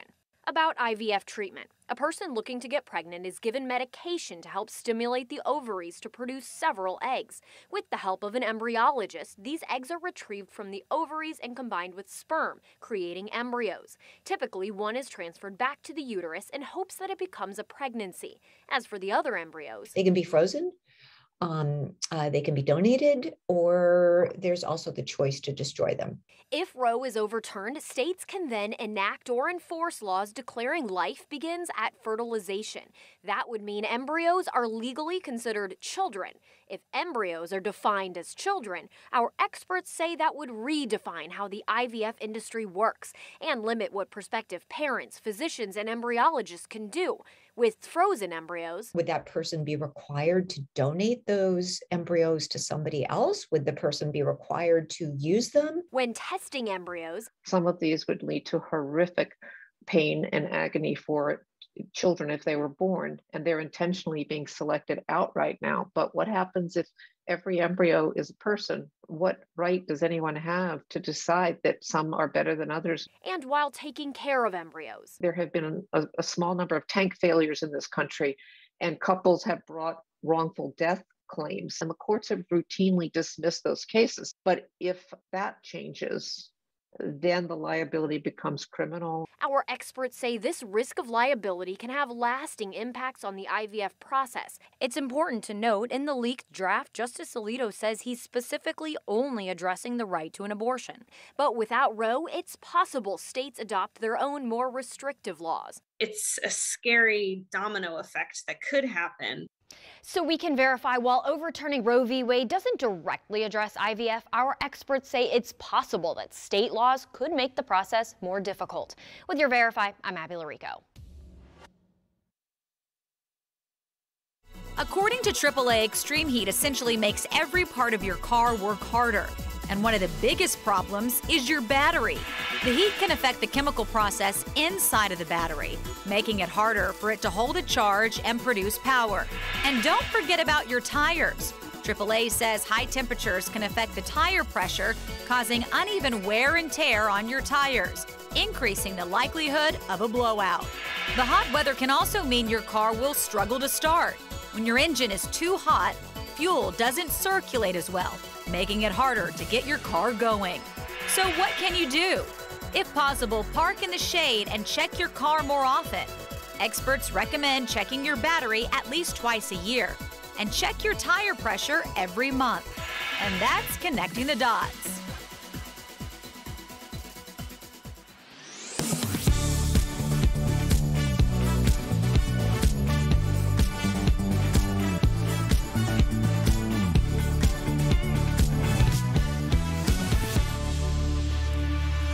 Welcome back. Before we go, you have to see this video. A homeowner in Florida is not happy after a group of more than 200 teens threw a house party in her $8 million mansion. The teens allegedly broke in while they were out of town. And a warning to our viewers, some of these videos are a little graphic. Police released video from the party. You can see the kids dancing, partying throughout the house. The homeowner says they allegedly took off with expensive purses, wine, alcohol, as well as a football signed by Peyton Manning. Yeah, the teens also turned the entry of the house into a boxing ring. You can see kids with boxing gloves fighting it out at the party. Police are investigating.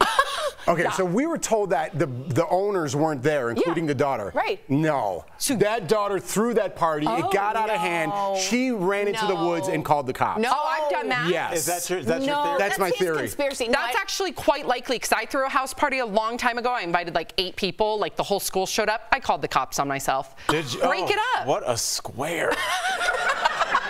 You called the cops on yourself? Were you 30 years old in high school? I didn't invite 300 people over. I invited like 9. Do you know how cool you would have been Monday? People still showed up, and they used all the beer, and then my dad came home and was like, what happened to the beer? And I said, I used it to wash my hair, because that's a hack. It is. It gets the rid oil. of the residue. The residue. Gets rid of the residue. Good cover.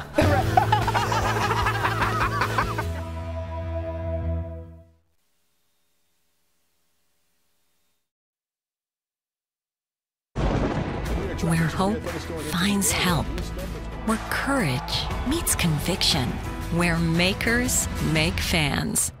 We are Tegna, a family of local and national media brands that bring us together, serving the greater good of our communities. Where national know-how backs local business. Be in good company with Tegna. This June, DBL is holding nothing back. I've already spent my time, my resources, and all of my sanity on trying to make you happy. Whew, all right. No, we're holding you as accountable adults. It needs to be changed. We're in a fight already. I'm all in with the knee now. You are? Absolutely not. No. First girlfriend in Hollywood. Wow. Yes, baby. I'm looking at a cutie, okay? I love what you're doing. I just want to thank you. Honestly, that's why we watch. Right, yep. DBL is all new every day.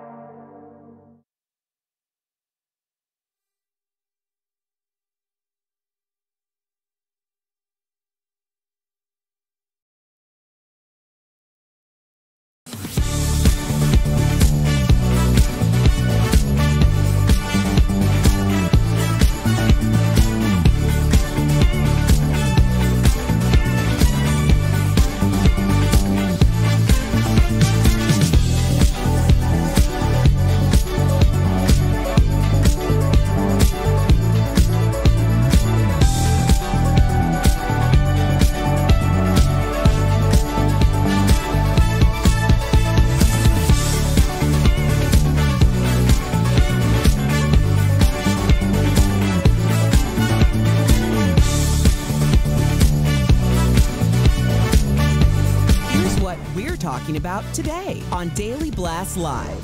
A new documentary gives an inside look at the White House before and after the January 6th insurrection. I think I treat people well unless they don't treat me well, in which case you go to war. Will it show that the attack was planned? A woman who helped a convicted murderer escape prison in a dog crate will be here live to share her story more than 15 years later. Why'd she do it? And what is her life like today? Are Brad Pitt's acting days numbered? The reason why he's considering retirement soon. And a coach to the rescue as she dives to the bottom of the pool to save a two-time Olympian. What went wrong? Oh my gosh. Are you insane? This is a sham. No. No. Y'all, just stop. Finally here. Drum roll. Senior executive producer was literally standing right in front of the camera. We love you, Bert. You're looking good. Yeah, looks handsome today. Yeah. Okay. Bert. He's been doing this for 50 years and he walked by the wrong camera. There he goes. There you go. Oh my gosh. Did you know it's Friday? We're feeling the vibe. We're getting punchy. Thank you, Bert. Yeah. You gave me a new term to describe the day before Friday. Penultimate. It's just before. It's not Friday necessarily. It means means the second to last of something, not the ultimate, the penultimate. You gave me a good conversation if I ever want people to leave me at a party. Yes. Yeah. How you just use that? Hey, do you know what penultimate is? Hey, Ted, where'd you go? Okay. All right. So before, though, we get to our first story, you've got to stick around because we've got a daring rescue by a coach after something went very wrong for a U.S. swimmer in the pool during the World Championships. We're going to get to that in just a bit. But first, we got to talk about the January 6th hearings because it is happening yet again today. But get this, the panel has extended the hearings into July. It's all because they received new video footage from a documentary that includes interviews with both Donald Trump and his adult children and was filmed inside the White House before and after January 6th. We also have a first look at this said documentary. Take a look.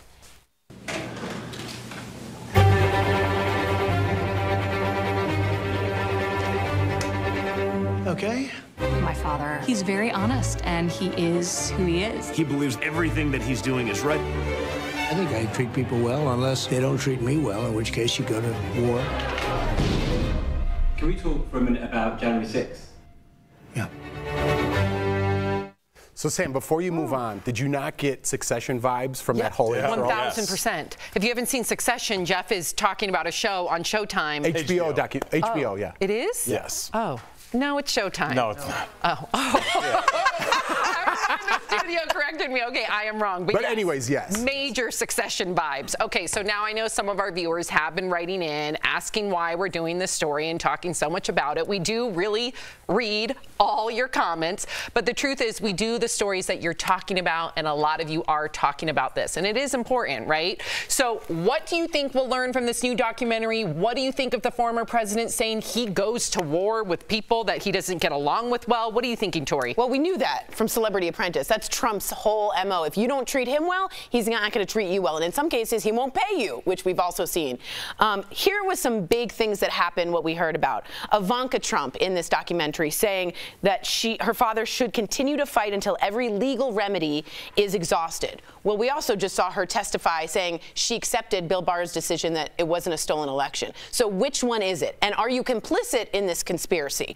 Another thing that's important to note, the Department of Justice has just issued some subpoenas on that fake electors and how they were going to come up with these illegitimate electors. And earlier this morning, the FBI has raided Jeffrey Clark's house. He is a former Department of Justice official, and he was who Trump was going to put in as Attorney General before the whole Department of Justice said will resign en masse. Which has not happened since Watergate. Which has never happened since Watergate. They raided his house today. What that says to me is the Department of Justice is watching very closely what's happening in January 6th. They're getting transcripts. I think there might be some action at the end of this. Do you think people care? I was just going to ask that. I don't care if they care. I don't care if they care. Honestly, it's sad I have to ask that question. History cares. History cares. You know, but in terms of, we can't get to the history until we deal with the president. And the question is, how are we going to deal with the president, Jeff? Are all these people going to go to jail where there is, when we open history books, or probably digital history books at that point,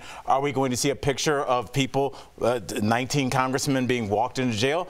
Or are there going to be a bunch of slaps on the wrist? Because I could see this being like, well, it wasn't the congressman, it was his aide. And the aide goes, well, it wasn't me, it was an intern. Like, could this be knocked down to like, oh, there's really like one person taking the fall? But I wonder, does the American public want to see people punished? Because there's still a lot of fans of January 6th. A lot of people feel like January 6th were passionate patriots. So you have to have a consensus, Jeff, of people saying, I want punitive punishment towards these people, or maybe they just react and say these people will be sanctioned, but not much more than that. Yeah, I think America's split if they're tired of this. Because I got to be honest, I'm tired when we do the morning meetings and it's January 6th. I'm tired of it too, right? But it's important because it's a piece of history. But how are they going to rewrite that history? You mentioned to me about my kids learning this, 10, 15 years from now. We are so divided in everything we talk about. You know, when I was in school, Christopher Columbus discovered America. Now it's not the story anymore. How are you going to retell history?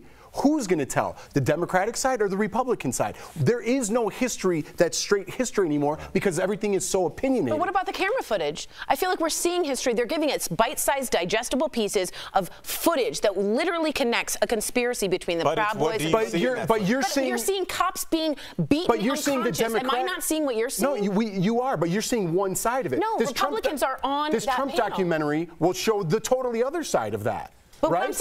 What I'm saying is, what story is history going to tell? And what I'm saying is, no one understands this is a bipartisan committee that's trying to tell the truth. You guys always ask for a reasonable side. Yes. That's what they're giving you, and no one's getting that. They think it's one side or the other. The media is one side. I'm saying the January 6th committee. They are showing you footage, unbiased footage of what went on. The January 6th committee is all produced. There's 2 Republicans on there that aren't Trump supporters on the Republican side. There are no Republicans that are Trump supporters on that committee. Would you have someone in the jury that is actually being the accused right now on the jury at the same time? What I'm saying is you called me out for wanting everything equal. The committee is not equal. Because they don't have someone on Trump's side. He's being accused right now of obstruction of justice and seditious conspiracy. Why would you have a Trumper on that committee? To hear the other side. You have an unbiased Republicans and Democrats. They have a bipartisan committee. We're out of time. Great conversation. We will continue it in the break. I won't. I love it. Oh, I guess my boss is there. He's here. Bert's here. Bert's here. You have to. Coming up on Thank You, you two. I feel like you both just had the conversation we're all having in our own head. Thanks for just talking right past me, Sam. I guess I didn't do anything. Al, you're... Nope, too late. Al, you had a great point, too. Thank you, Sam. Okay, coming up, the story of 2 lovers who end up on the run after the woman named Toby helped a prisoner escape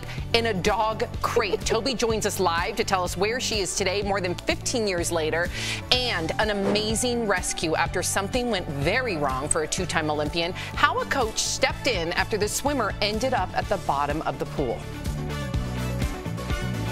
Closed captioning provided by... This June, DBL is holding nothing back. We're holding you as accountable adults. It needs to be changed. This is what you want, and this is what you're going to get. If we're going to be real, let's be real. Honestly, that's why we watch. Right, yep. DBL is all new every day. Sorry, fading it slowly. I guess I do have to consider that. I mean, luckily I. Oh my God, that's so funny. Hey guys, what's going on? Jeff and Tori here, still friends? Absolutely. Always. And you know why? That would be tough. Deep respect and trust. Is that right? For real. I wasn't kidding. I joke around. I was going to make a joke. I was going to be like pizza and beer. But really, it's deep respect and trust. And pizza. And pizza and beer. I think it's a little bit of both. Thank you, Jody. I did get my hair a little bit lightened. Concerned it doesn't... Way to continue the conversation at the break. And it went back to me again. We're working on it. But I mean, honestly, it's like, but what else are you supposed to talk about? Now, Jeff granted, we're on a talk show right now. But usually, like, people are like, look at your hair. Yeah, it's Jody a part just said, of... did you get a blowout? I wanted to say thank you in my ear. Tori, what is a blowout? I don't think most men know. I don't know. That's I don't know what that is. It is. I have to tell you, if I could have one piece of like privilege, and I guess I do have it with Destiny. Thank God she gives the best blowouts around. It's a very great. Starting to sound weird. It's a so a professional blowout is when someone blow dries your hair, but let me tell you, there's technique. Yes. They will section it. They will make sure that your bangs frame your face correctly. They'll give you that little tease, which they call kind of like the sex bump. The sex bump back here. We say to the people at home, stay here because we're going to be continuing this. So what are we talking about? A bump on you. Sorry, switch the conversation. What's about hair? Big surprise. Big surprise. You brought it back to me. We're also working on, apparently I bring every conversation back to me, and I did not know this, and it was subliminal, and I'm trying to work on, but you got to work on something if I'm working on something. What do you want me to work on? I want you to work on, 30 seconds. Good idea. On listening to what I'm saying. Good improv. Okay. Sounds like I got a long list. Yeah.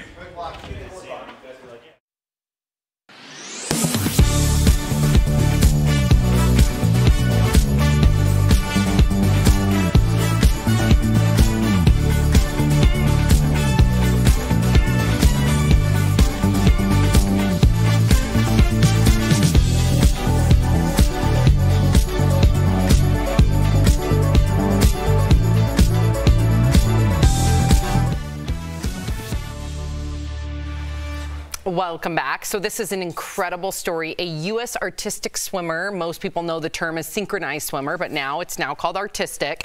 Well, in the pool, during her routine at the World Championships, she began sinking to the bottom. The swimmer's coach jumped into the pool, was able to bring her to the surface. Thankfully, the swimmer is okay. And apparently this isn't the first time that has happened. You're shaking your head, Al. What are you thinking? Well, it's just, there's a certain kind of terror where you're worried about somebody. Like if I know Jeff has seizures, so like I'm looking at him, keeping an eye on him before, vigilant. If I'm watching over him, and then when it starts to happen, you must be in your head like, am I manifesting this, or is this really happening? So the coach realizing that her worst fear is happening.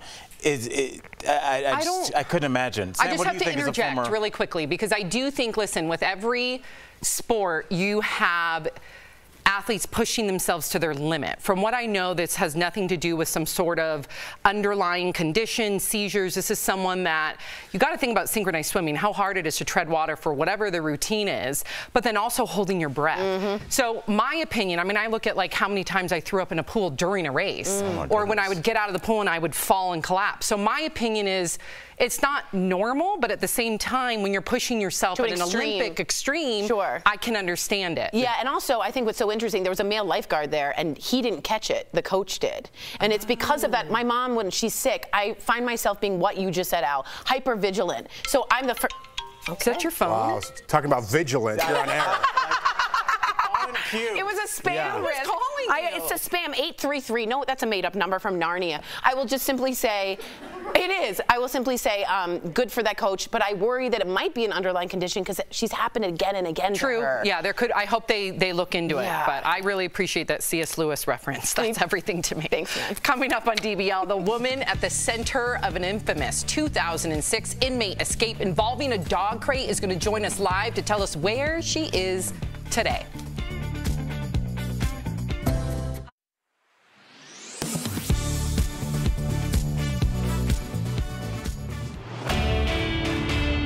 The Burgundy and Gold are back in the news again, and for all the wrong reasons. And one person getting a lot of negative attention is team owner Dan Snyder. Take this exchange between Representative Rashida Tlaib and Commissioner Roger Goodell.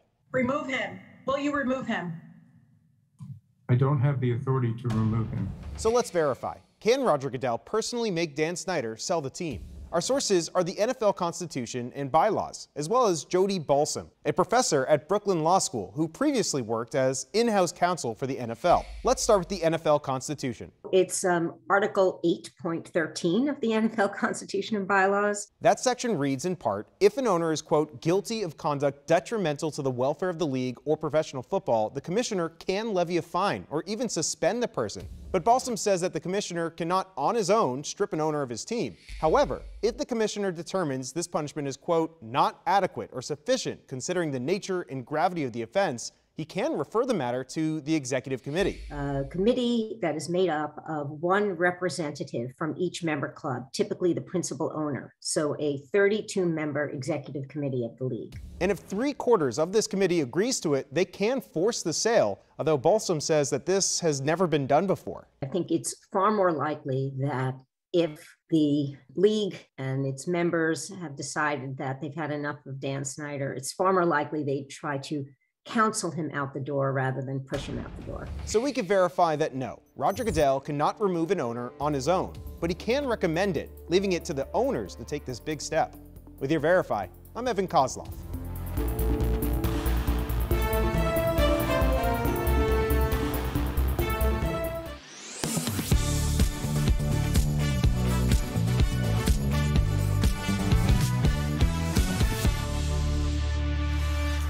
Welcome back to DBL. So helping inmates escape prison isn't anything new. We've seen it recently with Vicky White in Alabama, but more than 15 years ago, a woman helped a man convicted of felony murder break free. And before she joins us live, this is her story. My name is Toby Dorr, and it turns out I'm not a very good criminal. In 2006, I had a prison dog program, and I helped one of my dog handlers escape from prison. It was also a period of time in my life where I was kind of searching. My dad was diagnosed with stage 4 cancer, and my life just seemed to kind of be falling apart. And I fell in love with one of my dog handlers and decided it would be such an awesome idea to help him escape from prison. So this is the first time that someone really kind of challenged me and had in-depth conversations, and I realized that I was attracted to that. And so we had a lot more conversations, and then as my dad got sicker, you know, John's the only person who ever noticed and asked me, what's going on with you? Because something's bothering you. And I just thought, wow, somebody notices me. And by the time he approached me and he had his plan worked out, I was just so far gone and so crazy in love with him that I said yes. I helped him escape by hiding him in a dog crate when I came in to pick up dogs for a dog adoption. And we drove off, and we were on the run for 12 days until we were caught by the U.S. Marshals on an interstate in the middle of the night. And that day was February 12th, 2006. Oh my God. Wow. Please welcome Toby Dorr. Yeah, Toby. Living with Conviction. We're going to get to your book. Tori, I was just thinking, because like you're very self-deprecating, very honest to the point where it's, I cannot believe how honest and self-deprecating Toby is. I was like, she's so honest, just like savage with herself. I love this. We have got to know, Toby, I'll be just as honest. What were you thinking? Why did you do this? Talk to me.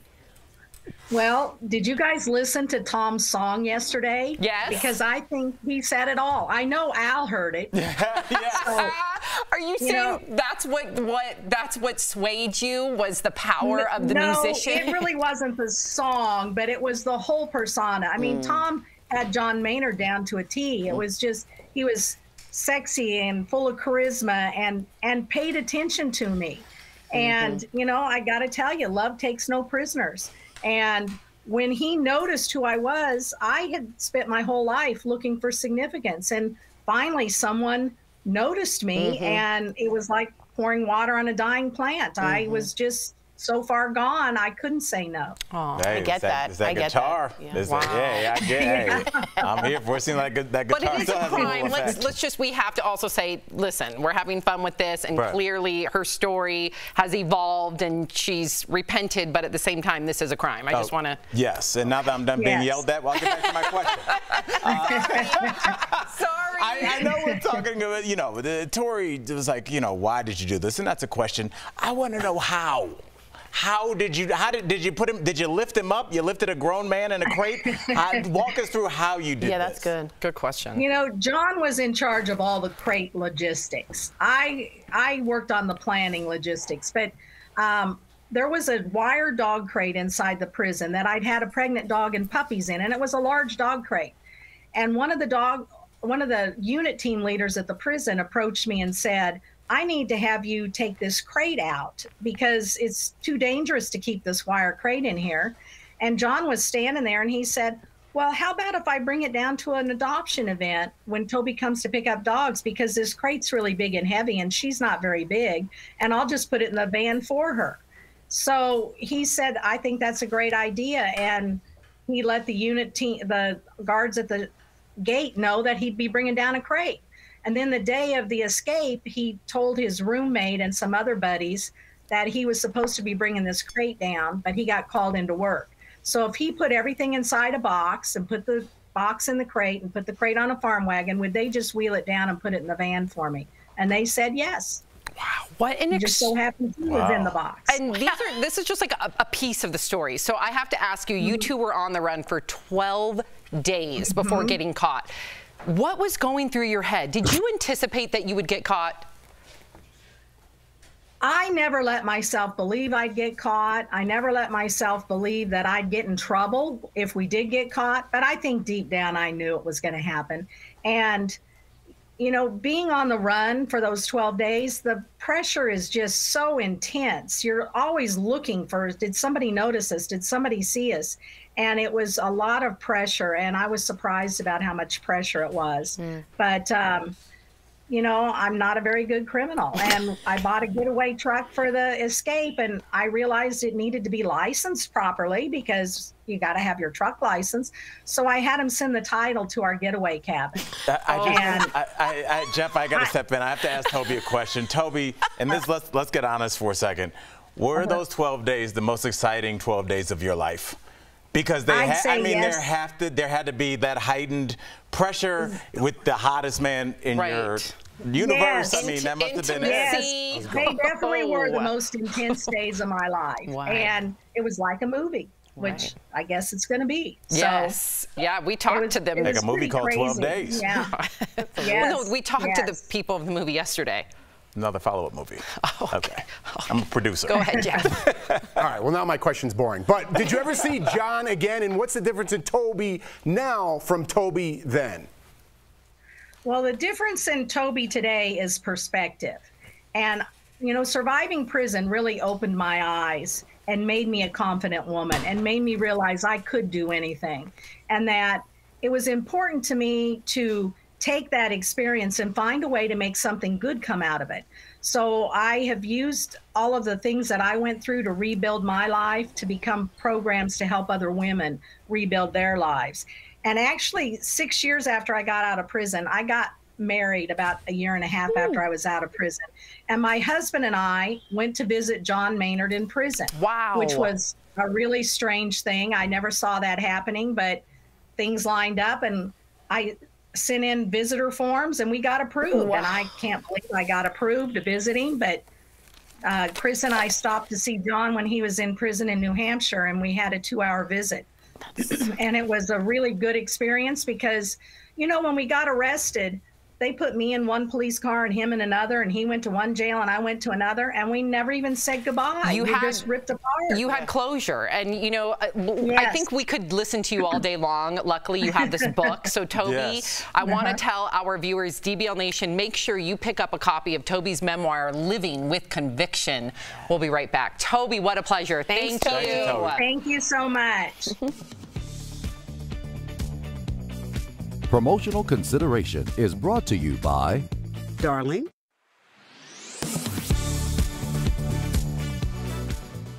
All over the internet, people are talking about the ramifications of overturning Roe v. Wade. And in vitro fertilization, or IVF, is something even fertility doctors claim hangs in the balance. We spoke with 3 legal experts to find out why and how IVF could be impacted by overturning the decision.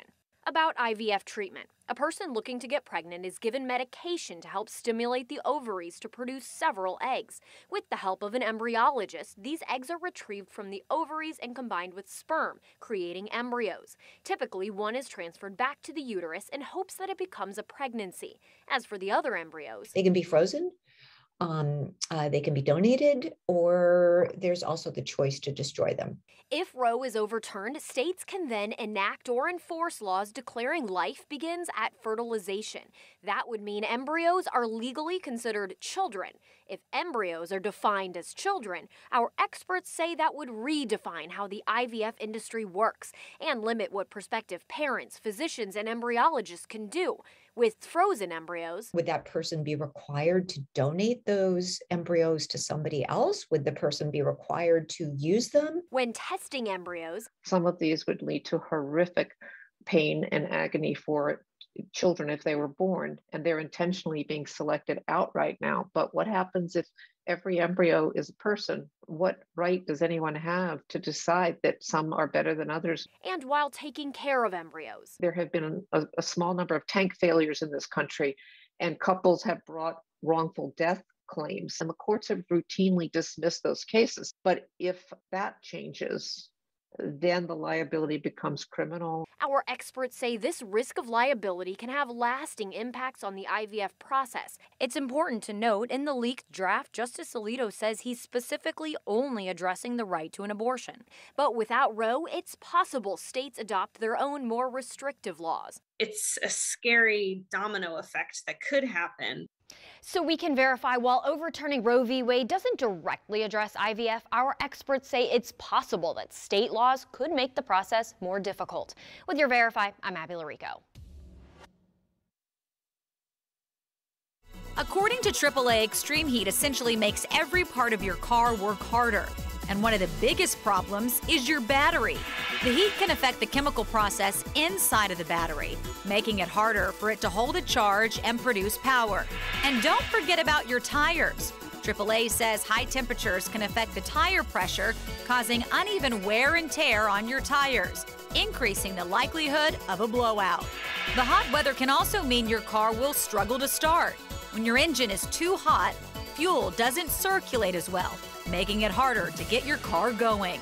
So what can you do? If possible, park in the shade and check your car more often.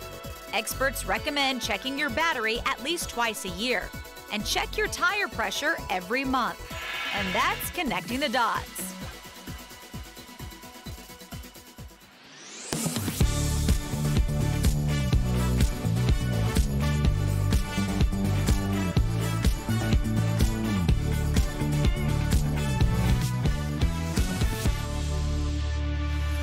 Welcome back. We have to give a big DBL shout out to a 4-year-old dog named Trump. Yay! He became the first bloodhound ever to win Best in Show at the Westminster Dog Show. And get this, he competed in his first dog show just in January. 6 months later, he's sitting at the top of the pack. Finally, Mr. Trumpet can toot his own horn. Oh, God. I do want to let you guys know. Thank you, Michael. Thank you, Michael Dean, for the joke. I will tell you, bloodhounds in some courts are the only breed allowed to testify at court. So that finding is they don't get sworn in with their hand on the Bible with the paw, but their handler can use that as testimony. Any other kind of dog, inadmissible. And parrots. There's been a parrot that has... That's right. Don't shoot me. Don't shoot me. Don't shoot. Don't shoot. Or whatever it sounded like. Okay. Parrots, too, can testify. If you're leaving us, you can watch the second half of the show online. Parrots can testify. Yes, they can. They have. They have. Watch on YouTube, dailyblastlive.com, or our app. But if you get the second half of the show where you are, here is what's ahead. Justin Timberlake addresses the dance that everyone is talking about. What does he think about all the hate he's getting? And is Brad Pitt close to ending his acting career? Why the Hollywood heartthrob is considering a retirement sooner rather than later.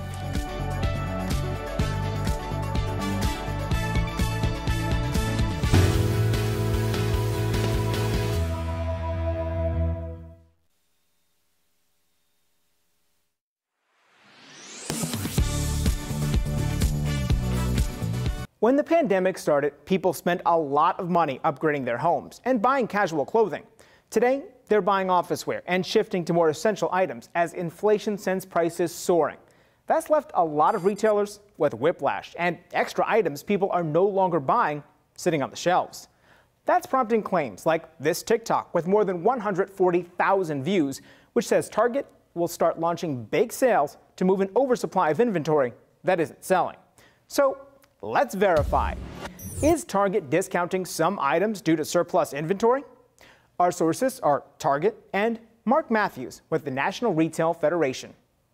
During the first part of 2022, Target told investors during its earnings call that its shelves are overstocked in the wrong areas. We could keep this product, knowing it would sell over time, or we can make room for fast-growing categories. We chose the latter, leading to incremental markdowns that reduced our gross margin. Target wouldn't say how much of a discount shoppers could see, but analysts don't expect the deals will last long because demand overall is still above pre-pandemic levels. Retailers just want to clear out some of the excess inventory they purchased. As long as demand remains as high as it is, the inventory levels at current levels are not a problem. So, yes, Target is discounting some items due to surplus inventory, and they're not alone. Last month, Costco told its investors it was heavy in small appliances and home decor, and Walmart also reported a 32% increase in apparel and other non-grocery inventory. With your Verify, I'm Brandon Lewis.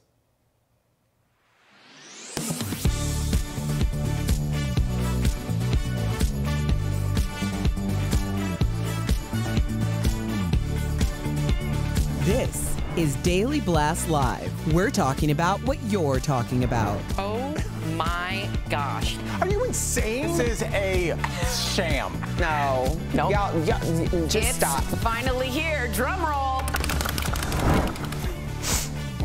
Welcome to DBL. So Brad Pitt is putting all his cards on the table. During a recent interview with GQ magazine, Brad says he suffers from a condition known as face blindness. This prohibits him from recognizing new faces. That's crazy. I didn't even know that existed.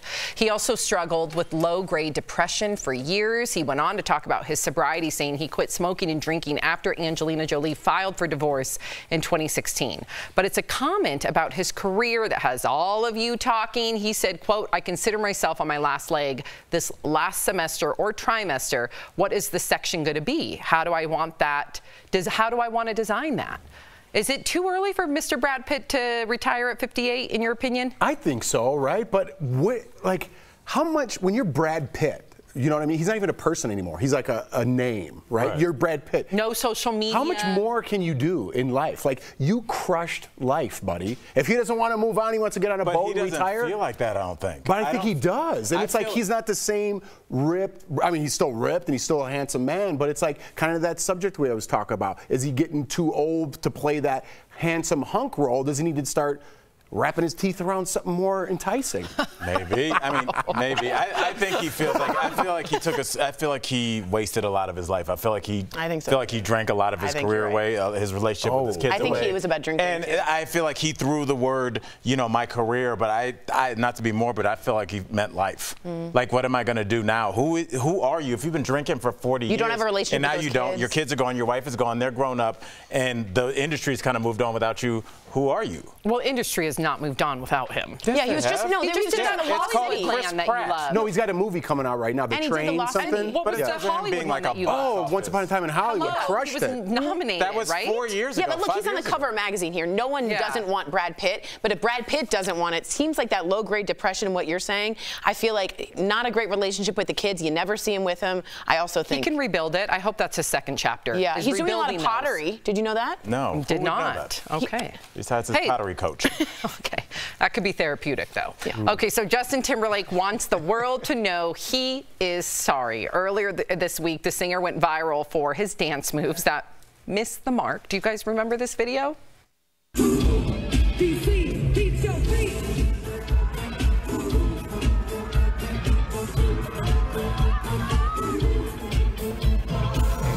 Well, yesterday, Justin went on Instagram to apologize for his embarrassing dance. Take a listen. DC, I want to apologize to you for 2 reasons. Here and here. I had a long talk with both of them individually, and said, "Don't you ever do that to me again." Maybe it was the khakis. It was a real khaki vibe. I'm gonna make this up to you. I'm gonna focus on these two guys right here and get them right. Love y'all. That was cute. It was a humbling moment. I like the way he handles it. JT's a funny guy. Right. He's hilarious on Saturday Night Live, Jimmy Fallon, all that stuff. I like that. I always say if something goes wrong, make fun of yourself immediately. It takes 90% of the heat off of you. Why do you think I do it every day with myself?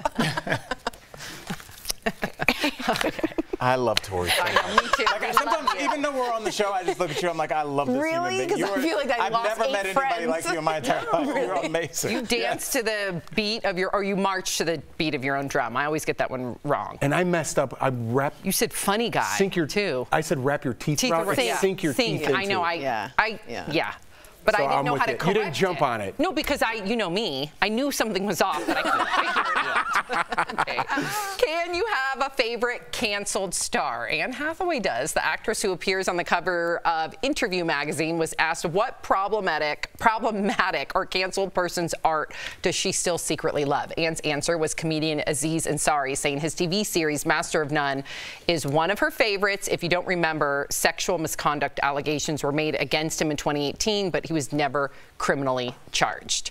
Is he really even a canceled star? I don't think he is. I don't think we should put him in that. As soon as it happened, we heard the story, that article, what happened really, I feel like we all realized, yo, this is a little much. I think she took the safe way. I agree with you. The safest person you can talk about. We were asked, who do you want to talk about? And I'm like, I don't feel comfortable talking about it yet. I'm glad we're having this conversation.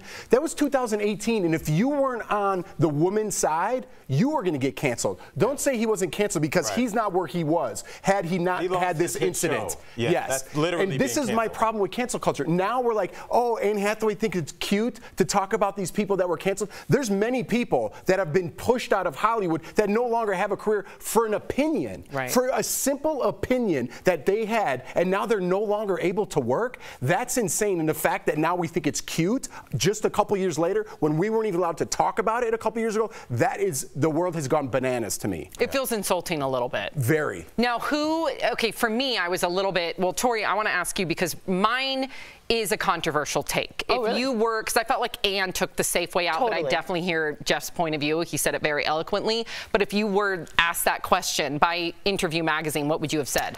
I always felt politically, I don't know if you guys remember, Howard Dean was running for president. If you remember this, Democrat, great guy, lots of energy, superstar. He made this sound, we're going to play it, and something happened. Take a look. And then we're going to Washington, D.C. to take back the White House. Yeah! And then we're going to Washington, D.C. to take back the White House. Yeah! He was canceled because of that? He was never almost seen again. This man made one sound, and it's not fair. He was canceled immediately. Okay. Bring him back. All right, what about you, Jeff? I told you, I was uncomfortable. Yeah. I'm not ready to talk about the people that I want to talk about because then they're going to say, oh, you took his side, that means you're racist. You took this side, well, you're homophobic. You're this side, you're a Trumper. It's people just want to keep throwing labels. The cancel culture is not going anywhere. And so I still feel uncomfortable about sharing my opinion that I would conversate with my wife, with my family, with my close friends, because that's what everyone does. They talk in their little pockets. Right. But if you say something on social media, you say it on television, now my career is at stake. No, you're right. And I got nervous when our producer asked me this. And I'll just be honest, I said Michael Jackson. I thought that. And that was really, I was nervous because every time Michael Jackson comes on, one of my former favorite artists, and I say former for a reason because now when I hear his songs, I get excited and then I immediately think of those allegations, and I know they're allegations, but I believe those allegations, and I don't feel comfortable listening to the music because I think of Miles, my son. Right. I think of Sophie, my daughter, and so I changed the channel. Yeah. But I do grapple with that. Every time I hear an MJ song come on, I do grapple with that. Well, what about you? That's where I am with Kanye West, or where I was, and I don't know if you guys remember what he said about slavery on TMZ. Yes. I don't know if we even have time to play it, hopefully. You hear about slavery for 400 years. For 400 years, that sounds like a choice. Like, you was there for 400 years and it's all of y'all? You hear about slavery for 400 years. For 400 years, that sounds like a choice. Yeah, and you know, and Jeff, you're talking about like issues that you had like with the public possibly saying things back to you for me, it was harder with the internal dialogue. When it's just me in my car or me on the treadmill. And like, honestly, working out, I like to listen to Kanye because it reminds me of being a young comic on tour with my best friend in the world, going all over the place, like meeting, you know, romantic partners and friends in the time of your life, your 20s and 30s, and to take that away. I compared it to like trying to bake without sugar. Like, you can do it, but Kanye was such a backbone of my music, it was very hard. And so like Michael Jackson, those songs are 40 years old at this point, some of them, but Kanye, for people that are in their mid-40s and late 30s, he was the music industry. He's the soundtrack. So it's like, it was very difficult. Yeah, I feel that. I really do. Coming up on DBL, a former NFL player turned chef joins us live to talk about becoming the star of his own cooking show. That's next. Closed captioning provided by... This June, DBL is holding nothing back. We're holding you as accountable adults. It needs to be changed. This is what you want, and this is what you're going to get. If we're going to be real, let's be real. Honestly, that's why we watch. Right, yep. DBL is all new every day. How do you feel about we're continuing the cancel culture, and me and Tori really have different opinions of what cancel is. Harvey Weinstein didn't get canceled. He committed a crime. He needed to go to jail. Bill Cosby wasn't canceled. He committed a crime. He needed to go to jail. When people like Aziz Ansari or Chris Harrison or Billy Bush are pushed out of Hollywood, when they're pushed out of Hollywood for opinions that they might have, whether you agree with them or not, that's canceling I agree someone. with that. I'm just simply saying, do you guys think Michael Jackson was canceled, or do you think because the serious allegations are so serious? First of all, people are writing in saying that they don't believe the Michael Jackson allegations. So again, that comes to my point, right? Michael Jackson, because this was all brought up after, you don't want me to go down you know, people have a lot of mixed feelings about it. I do feel weird when I hear Michael Jackson songs. I think a lot of black folks feel that way about R. Kelly when he plays, because R. Kelly had songs that like old folks like too, so it's played at family reunions and things like that. So like R. Kelly is even more intertwined with like your family's good times and celebrations, and so I think a lot of people struggle with R. Kelly, and R. Kelly was selling tickets right up until he went to jail. Yeah, like he was selling. He had a huge support system. He was selling. But again, that's not too. I think that was a really... Al Franken canceled. And now Leon Tweeden, who accused him, is a dear friend of mine. So I felt, you know, and I don't know. It's a confusing thing. But at the time when we did it, this is just a couple of years ago, at the time, if you weren't 100% on Leon Tweeden's side and you said, hey, listen, I kind of see Al Franken's point, he was making a joke, guess what? You're getting attacked because you're not with that 100%. It's just a couple years later. Now we're having a conversation. No, we're having a conversation, which I like. No, he had not. He regrets leaving.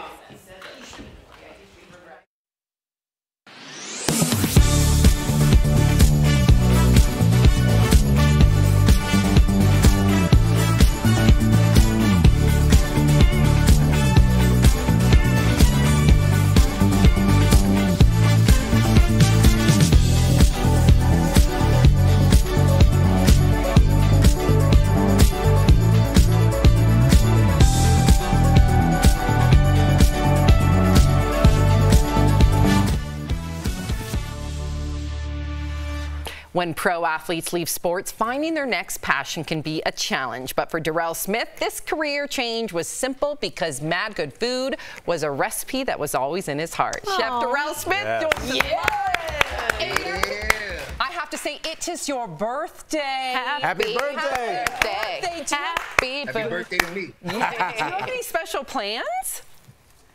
I went to Ray's this morning, which is a diner in Santa Monica. I know, right? Little cute boy. I still look the same. And then tonight, I'm just gonna go out with my lady. I mean, just enjoy the town and enjoy the sunshine. I'm in LA. Good. Well, happy birthday.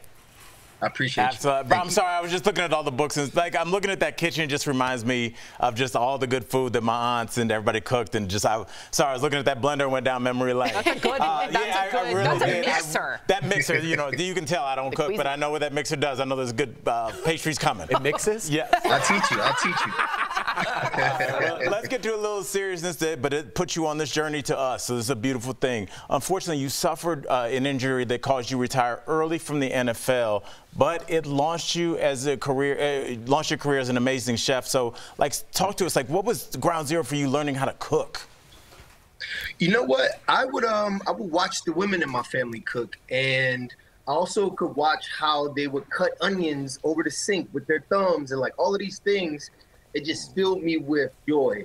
And I would say watching them use food to heal, watching them use food without recipes, I don't know, I just was infused with that love. And as a reward, they would let me lick the cake bowl. And so, yeah. See, that's why I was looking at that mixer. I was like, oh, I know there's batter coming. All right, I'm gonna hang out in the kitchen. Oh my God, that's so funny. But I watched them cook, and over the years, I went to Syracuse University. I played football there. I would cook for my teammates, and I don't know, I just always loved food. I love the power of food, and I love how it had the ability to heal people, and that's what I'm about. As a Jew, I'm a Jew, just so you know, and in Judaism, when someone dies, you sit Shiva, and Shiva's 7 days, and you just bring a lot of food. You cook, you cook, you cook. I totally agree with you about that. So I think that's... Yeah, that's really, it means a lot. It means something else. This is going to sound lame coming from me because I am kind of lame, but when did you realize that your food was not only a hit, but mad good? No, don't say it like that. I'm sorry. It was, you thought about it all morning. Yeah. Sorry. That's how you say it, though. That's how you say it. You know what's crazy? So while I was in the NFL, I would go back to Syracuse to finish up my master's degree. Wow. And one time while I was there, I came home from class. I was hungry. I made these meatballs in this delicious sauce, which became the OG sauce. And I called my best friend, like, yo, you got to try this. I got a winner. Fast forward, I entered that meatball recipe into a competition, and I win. Wow. And so I went on to selling Smorgasburg. I sold in Barclays Center. We sold out lunches all around New York City. And so as soon as I tasted that, this was 2013, I knew that I was making mad good food. Everybody in the world had to try this thing. That's amazing. It's the best thing you'll ever eat. I promise you that. Wow. Chef, by the way, if you're looking for a spot in Santa Monica tonight, hit up Water Grill. It's the spot down there. But anyways. Oh, that's good to know. I appreciate that. It's a great spot. But anyway, speaking of special sauces, I have my own like little jardinera mix that I like, and I have little things of my own that makes it special. What, in your opinion, makes your sauce so special to you? My foot. I put my foot in it. Yeah. No, you know what? Like, it's time. Like I think with time comes wisdom, and I think that I've made my food so much that when you taste it, it just tastes like time when you do it. That's the best compliment I can give myself. Like I've spent time at my craft, and when you taste it, no matter what it is, like you'll taste that in it. I love it. So, okay, how are you switching, and we don't have a lot of time left, but how are you switching things up in season 3 of Mad Good Food? So this season is all about my stories. Like I've started a company to spread love through food. And I think this season we get to do that because it's about storytelling. It's about truly like being entertained, learning something, going through a lot of emotions. And then by the end, just like leaving with a mad good recipe that anybody can make. Wow. And so I don't know. I think that this season is going to shape the future of the show, and I'm very excited about it because I've never seen anything like it, and we're going to do some special stuff this season. I love it. You're going to laugh, you're going to cry, you're going to be like, I'm hungry. So all of it. Darrell, your passion is contagious. Congratulations. DBL Nation, you can catch season 3 of Mad Good Food now streaming on Tastemade. We'll be right back. Thank you so much. Happy birthday. Happy birthday. Happy birthday to me. This was...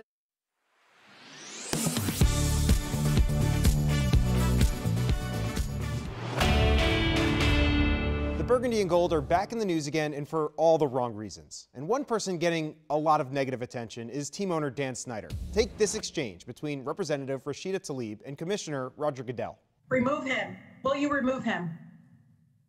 I don't have the authority to remove him. So let's verify. Can Roger Goodell personally make Dan Snyder sell the team? Our sources are the NFL Constitution and bylaws, as well as Jody Balsam, a professor at Brooklyn Law School who previously worked as in-house counsel for the NFL. Let's start with the NFL Constitution. It's Article 8.13 of the NFL Constitution and bylaws. That section reads in part, if an owner is, quote, guilty of conduct detrimental to the welfare of the league or professional football, the commissioner can levy a fine or even suspend the person. But Balsam says that the commissioner cannot, on his own, strip an owner of his team. However, if the commissioner determines this punishment is, quote, not adequate or sufficient considering the nature and gravity of the offense, he can refer the matter to the executive committee. A committee that is made up of one representative from each member club, typically the principal owner. So a 32-member executive committee of the league. And if 3/4 of this committee agrees to it, they can force the sale, although Balsam says that this has never been done before. I think it's far more likely that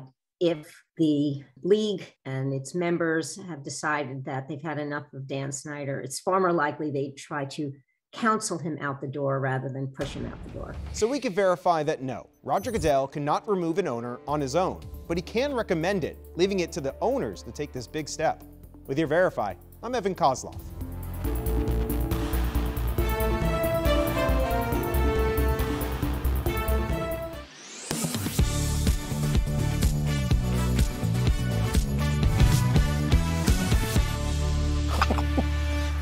I can already tell the deals this week are going to blow you away. You're going to want them all, so get those phones out, scan the QR code, and get ready to shop.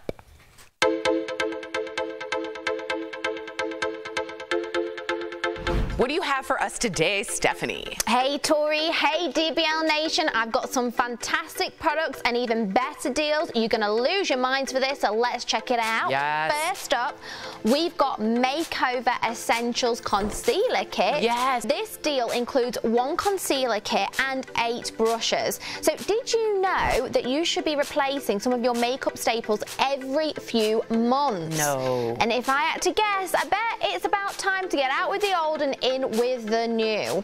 So this concealer kit contains 8 shades that can be used for concealer, foundation, and my favorite, contouring. So normally this is $90, and I think for the amount of shades you get, that's a wonderful price. That would be a steal for me at that price. I totally agree with you. Brushes included? Yeah, exactly. But guess what, Tori? What? 83% off, $15.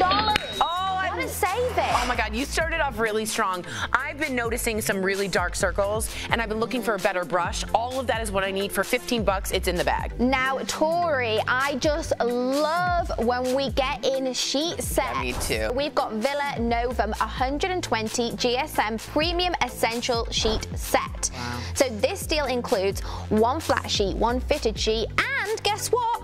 2 pillowcases. How cute is that color too? Oh, so this set is made of brushed microfiber, which feels like a luxury hotel room because it's got that velvety smooth touch. I love that. So normally this set is up to $80. Nice. And depending on the size that you get, now it's $29, saving 64%. Sweet dreams, everyone, because you'll be rolling in money dreams because you'll be saving it from the savings from this. I love it, Tori. Thank you. I love it. And like we said, obviously it's getting hot and we do sweat when it gets hotter. Yeah. And it's so bad for your skin. It can really make acne come. It's going to break you out. So, yeah, it's going to make you sleep much better. Sleep is so important. I agree. Moisture, wick it away. Exactly. And now you're going to like this one, Tori. Ooh. We've got the Dalmo brushed nickel touchless kitchen faucet with a pull-down sprayer. Whoa. So this deal includes 1 faucet with an installation kit. So chores at the sink are way easier with this upgrade, and it's going to make your space look so sleek. And when our hands are dirty, touching the sink handle is a little counterproductive. Yes, yes. Exactly. So this genius faucet comes with a problem solver because it's got a motion sensor inside of it. Wow. So normally this is $170. Okay, I mean, it seems super fancy. Oh, it's got a motion detector on it. Yeah. But guess what? We've got it for $59, saving everyone at home 65%. More than half off. Guys, that's like, we're in the future. Our faucet should reflect that. Our last product of the day, we've got the Born Hatchie long sleeve pocket crew and short set. So this deal includes 1 top and 1 short, available in 2 different colors, pink and blue, in sizes small to XL. And this sleep set makes staying at home extra comfortable, and it's perfect for the warmer months with an elastic, stretchy waist. That's a great brand. Oh, it's so soft, Tori. Yeah. Honestly, it's lovely. So normally this is $78. Yeah, they're a bit on the pricier side, that but brand. I actually would even wear this out. I know, and like, I really like the pants too. It's so cute. So, but we've got it for $24. Heck, yes. Saving 69%. And honestly, this feels so lovely. Wouldn't you like that as a gift? If you have a summer birthday, you got a Leo in there, you got a Cancer, one of those birthdays. Exactly. This is a good deal. Head on over to morningsave.com, y'all, to snag these amazing deals at at the lowest prices. Or you can even just scan the QR code on screen, because we are in the future. It takes you directly to these products on Morning Save's website. Thank you so much, Steph, for bringing the savings. We'll be right back. Promotional consideration is brought to you by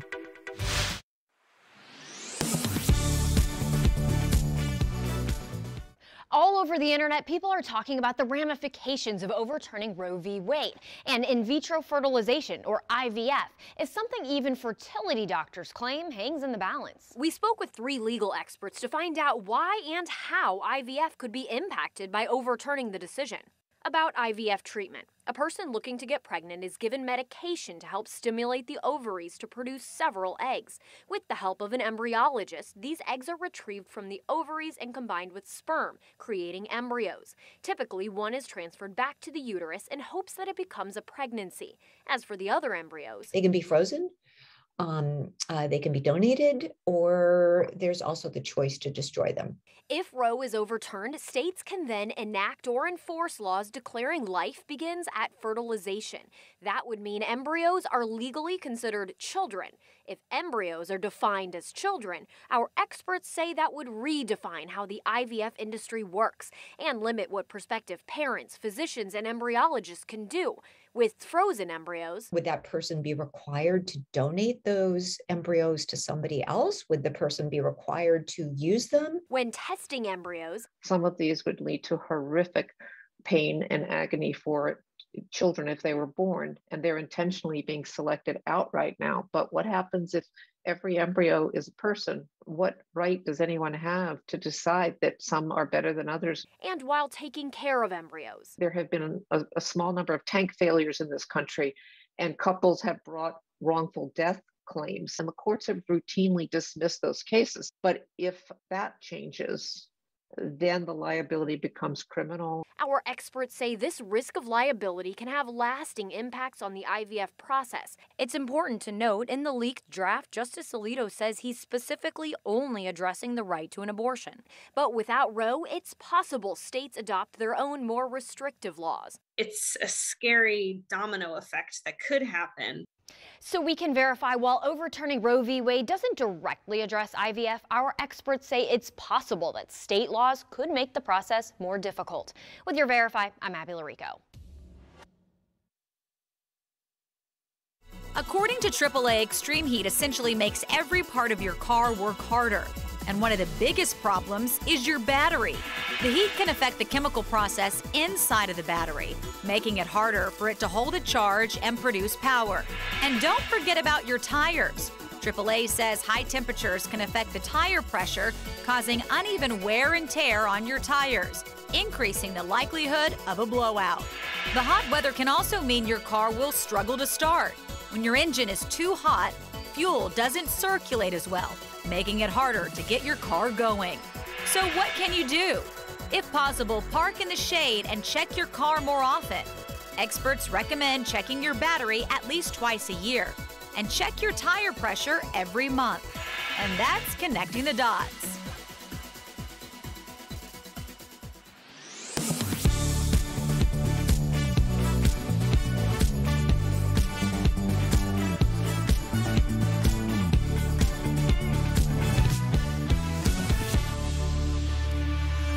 Welcome back. Before we go, you have to see this video. A homeowner in Florida is not happy after a group of more than 200 teens threw a house party in her $8 million mansion. The teens allegedly broke in while they were out of town. And a warning to our viewers, some of these videos are a little graphic. Police released video from the party. You can see the kids dancing, partying throughout the house. The homeowner says they allegedly took off with expensive purses, wine, alcohol, as well as a football signed by Peyton Manning. Yeah, the teens also turned the entry of the house into a boxing ring.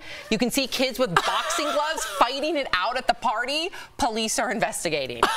Okay, so we were told that the owners weren't there, including the daughter. Right. No. So that daughter threw that party. It got out of hand. She ran into the woods and called the cops. No, I've done that. Yes. Is that your theory? That's my theory. Conspiracy. No, That's actually quite likely, because I threw a house party a long time ago. I invited like 8 people, like the whole school showed up. I called the cops on myself. Did you? Break it up. What a square. You called the cops on yourself? I Were you 30 years old in high school? I didn't invite 300 people over. I invited like 9. Do you know how cool you would have been Monday? People still showed up, and they used all the beer, and then my dad came home and was like, what happened to the beer? And I said, I used it to wash my hair, because that's a hack. It is. It gets the rid oil. of the residue. The residue. Gets rid of the residue. Good cover.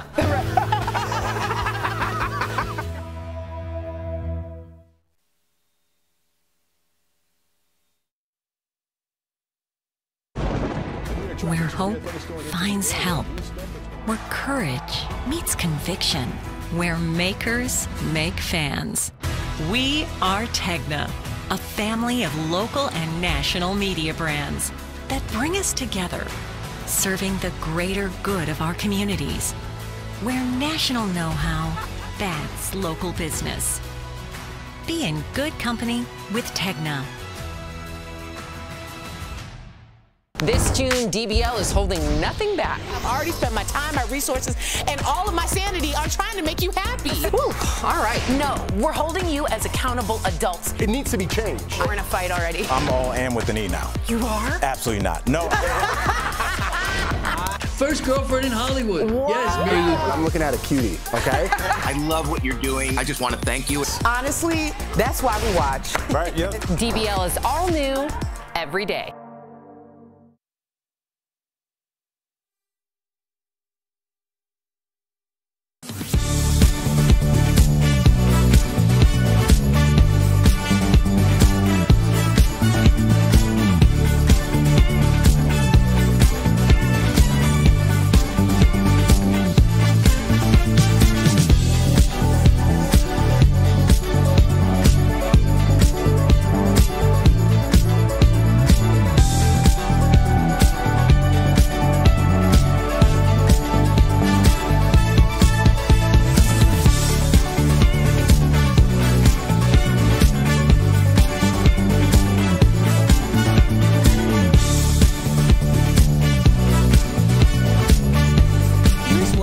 Talking about today on Daily Blast Live.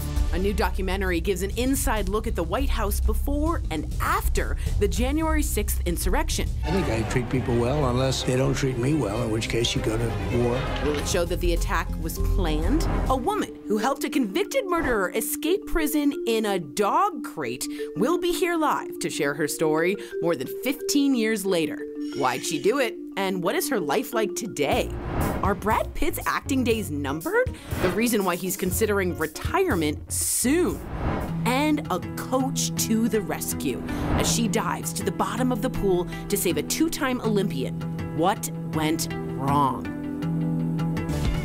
Oh my gosh. Are you insane? This is a sham. No. Nope. Y'all, just stop. Finally here. Drum roll.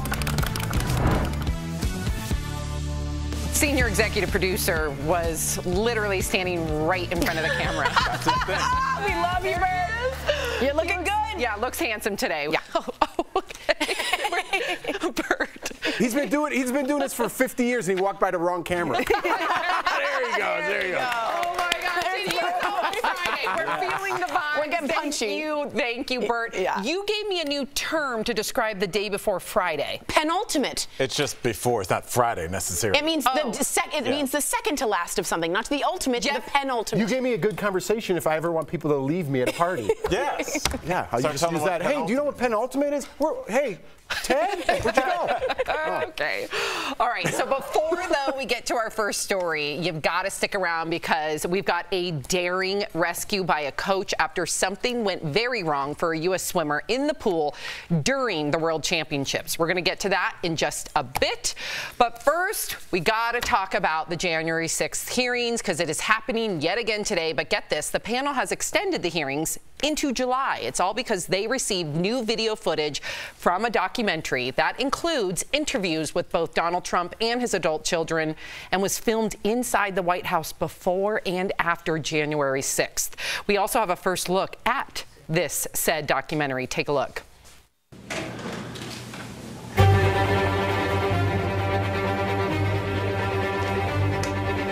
Okay.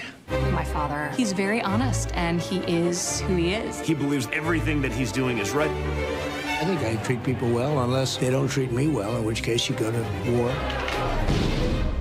Can we talk for a minute about January 6th? So Sam, before you move on, did you not get Succession vibes from that whole intro? 1000%. If you haven't seen Succession, Jeff is talking about a show on Showtime. HBO, yeah. It is? Yes. Oh. No, it's Showtime. No, it's not.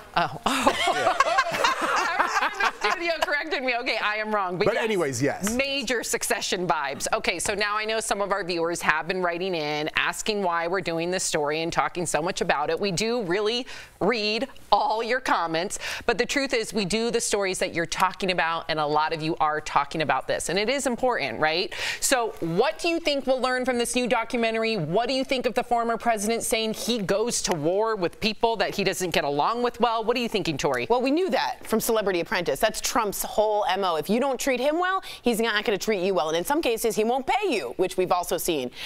Here was some big things that happened, what we heard about. Ivanka Trump in this documentary saying that her father should continue to fight until every legal remedy is exhausted. Well, we also just saw her testify saying she accepted Bill Barr's decision that it wasn't a stolen election. So which one is it? And are you complicit in this conspiracy? Another thing that's important to note, the Department of Justice has just issued some subpoenas on that fake electors and how they were going to come up with these illegitimate electors. And earlier this morning, the FBI has raided Jeffrey Clark's house. He is a former Department of Justice official, and he was who Trump was going to put in as Attorney General before the whole Department of Justice said will resign en masse. Which has not happened since Watergate. Which has never happened since Watergate. They raided his house today. What that says to me is the Department of Justice is watching very closely what's happening in January 6th. They're getting transcripts. I think there might be some action at the end of this. Do you think people care? I was just going to ask that. I don't care if they care. I don't care if they honestly, care.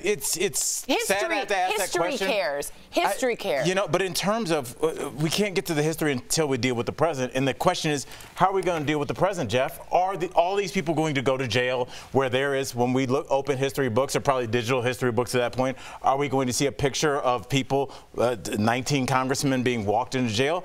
Or are there going to be a bunch of slaps on the wrist? Because I could see this being like, well, it wasn't the congressman, it was his aide. And the aide goes, well, it wasn't me, it was an intern. Like, could this be knocked down to like, oh, there's really like one person taking the fall? But I wonder, does the American public want to see people punished? Because there's still a lot of fans of January 6th. A lot of people feel like January 6th were passionate patriots. So you have to have a consensus, Jeff, of people saying, I want punitive punishment towards these people, or maybe they just react and say these people will be sanctioned, but not much more than that. Yeah, I think America's split if they're tired of this. Because I got to be honest, I'm tired when we do the morning meetings and it's January 6th. I'm tired of it too, right? But it's important because it's a piece of history. But how are they going to rewrite that history? You mentioned to me about my kids learning this, 10, 15 years from now. We are so divided in everything we talk about. When I was in school, Christopher Columbus discovered America. Now it's not the story anymore. How are you going to retell history? Who's going to tell? The Democratic side or the Republican side? There is no history that's straight history anymore because everything is so opinionated. But what about the camera footage? I feel like we're seeing history. They're giving us bite-sized, digestible pieces of footage that literally connects a conspiracy between the Proud Boys and you're seeing cops being beaten. But you're seeing the Democrat. Am I not seeing what you're seeing? No, you are, but you're seeing one side of it. No, Republicans are on this that Trump panel. Documentary will show the totally other side of that. But right? What I'm saying is, what story is history going to tell? And what I'm saying is, no one understands this is a bipartisan committee that's trying to tell the truth. You guys always ask for a reasonable side. Yes. That's what they're giving you, and no one's getting that. They think it's one side or the other. The media is one side. I'm saying that's what the you're January 6th committee, they are showing you footage, unbiased footage of what went on. The January 6th committee is all produced. There's 2 Republicans on there that aren't Trump supporters on the Republican side. There are no Republicans that are Trump supporters on that committee. Would you have someone in the jury that is actually being the accused right now on the jury at the same time? What I'm saying is you called me out for wanting everything equal. The committee is not equal. Because they don't have someone on Trump's side. He's being accused right now of obstruction of justice and seditious conspiracy. Why would you have a Trumper on that committee? To hear the other side. You have an unbiased Republicans and Democrats. They have a bipartisan committee. We're out of time. Great conversation. We will continue it in the break. I won't. I love it. Oh, I guess my boss is there. He's here. Bert's here. Bert's here. You have to. Coming up on Thank You two. I feel like you both just had the conversation we're all having in our own head. Thanks for just talking right past me, Sam. I guess I didn't do anything. Al, you're... Nope, too late. Al, you had a great point. Thank you, Sam. Okay, coming up, the story of two lovers who end up on the run after the woman named Toby helped a prisoner escape in a dog crate. Toby joins us live to tell us where she is today, more than 15 years later, and an amazing rescue after something went very wrong for a two-time Olympian, how a coach stepped in after the swimmer ended up at the bottom of the pool. Closed captioning provided by... This June, DBL is holding nothing back. We're holding you as accountable adults. It needs to be changed. This is what you want, and this is what you're gonna get. If we're gonna be real, let's be real. Honestly, that's why we watch. Right, yep. DBL is all new every day. Sorry, fading it slowly. I guess I do have to consider that. I mean, luckily I... Oh my God, that's so funny. Hey guys, what's going on? Jeff and Tori here, still friends? Absolutely. Always. And you know why? That would be tough. Deep respect and trust. Is that right? For real. I wasn't kidding. I joke around. I was going to make a joke. I was going to be like pizza and beer. But really, it's deep respect and trust. And pizza. And pizza and beer. I think it's a little bit of both. Thank you, Jody. I did get my hair a little bit lightened. Concerned it doesn't... Way to continue the conversation at the break. And it went back to me again. We're working on it. But I mean, honestly, it's like, but what else are you supposed to talk about? Now, Jeff granted, we're on a talk show right now. But usually, like, people are like, look at your hair. Yeah, it's Jody a part just said, of... did you get a blowout? I wanted to say thank you in my ear. Tori, what is a blowout? I don't think most men know. I don't know. That's I don't know what that is. It is, I have to tell you, if I could have one piece of like privilege, and I guess I do have it with Destiny, thank God she gives the best blowouts around. It's a very great... Starting to sound weird. It's a very, so a professional blowout is when someone blow dries your hair, but let me tell you, there's technique. Yeah. They will section it. They will make sure that your bangs frame your face correctly. They'll give you that little tease, which they call kind of like the sex bump. The sex bump back here. We say to the people at home, stay here because we're going to be continuing this. And what are we talking about? A bump on you. Tori switched the conversation. What about hair? Big surprise. You brought it back to me. We're also working on, apparently I bring every conversation back to me, and I did not know this, and it was subliminal, and I'm trying to work on, but you got to work on something if I'm working on something. What do you want me to work on? I want you to work on... 30 seconds. Good idea. On listening to what I'm saying. Good improv. Okay. Sounds like I got a long list. Yeah.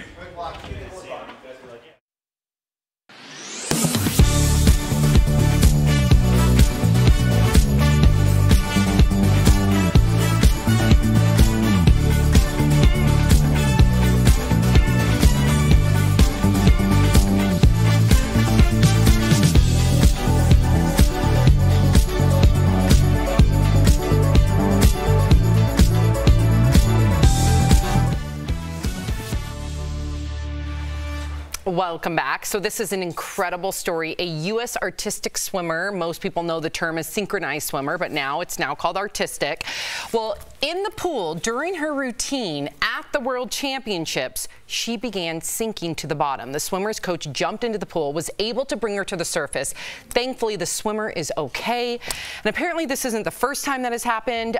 You're shaking your head out. What are you thinking? Well, it's just, there's a certain kind of terror where you're worried about somebody. Like if I know Jeff has seizures, so like I'm looking at him, keeping an eye on him before, vigilant. If I'm watching over him, and then when it starts to happen, you must be in your head like, am I manifesting this, or is this really happening? So the coach realizing that her worst fear is happening I couldn't imagine. Sam, I just have to interject really quickly because I do think, listen, with every sport you have athletes pushing themselves to their limit. From what I know, this has nothing to do with some sort of underlying condition, seizures. This is someone that, you got to think about synchronized swimming, how hard it is to tread water for whatever the routine is, but then also holding your breath. So my opinion, I mean, I look at like how many times I threw up in a pool during a race, or when I would get out of the pool and I would fall and collapse. So my opinion is, it's not normal, but at the same time, when you're pushing yourself at an Olympic extreme, I can understand it. Yeah, and also, I think what's so interesting, there was a male lifeguard there, and he didn't catch it. The coach did.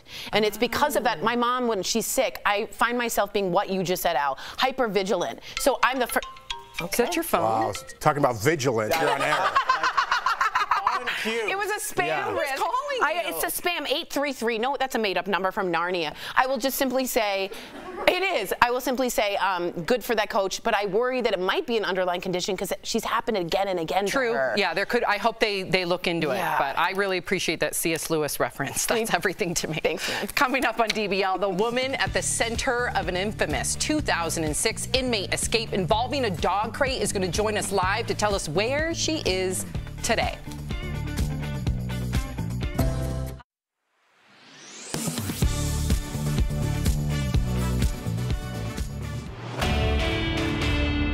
Burgundy and gold are back in the news again, and for all the wrong reasons. And one person getting a lot of negative attention is team owner Dan Snyder. Take this exchange between Representative Rashida Tlaib and Commissioner Roger Goodell. Remove him. Will you remove him? I don't have the authority to remove him. So let's verify. Can Roger Goodell personally make Dan Snyder sell the team? Our sources are the NFL Constitution and bylaws, as well as Jody Balsam, a professor at Brooklyn Law School who previously worked as in-house counsel for the NFL. Let's start with the NFL Constitution. It's Article 8.13 of the NFL Constitution and bylaws. That section reads in part, if an owner is, quote, guilty of conduct detrimental to the welfare of the league or professional football, the commissioner can levy a fine or even suspend the person. But Balsam says that the commissioner cannot, on his own, strip an owner of his team. However, if the commissioner determines this punishment is, quote, not adequate or sufficient considering the nature and gravity of the offense, he can refer the matter to the executive committee. A committee that is made up of one representative from each member club, typically the principal owner. So a 32-member executive committee of the league. And if 3/4 of this committee agrees to it, they can force the sale, although Balsam says that this has never been done before. I think it's far more likely that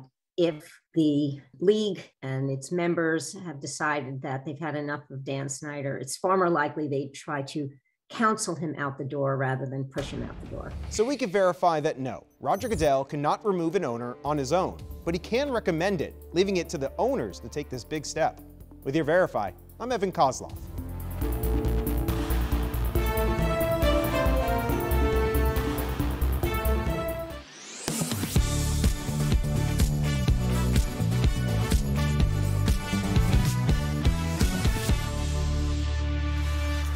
Welcome back to DBL. So helping inmates escape prison isn't anything new. We've seen it recently with Vicky White in Alabama, but more than 15 years ago, a woman helped a man convicted of felony murder break free.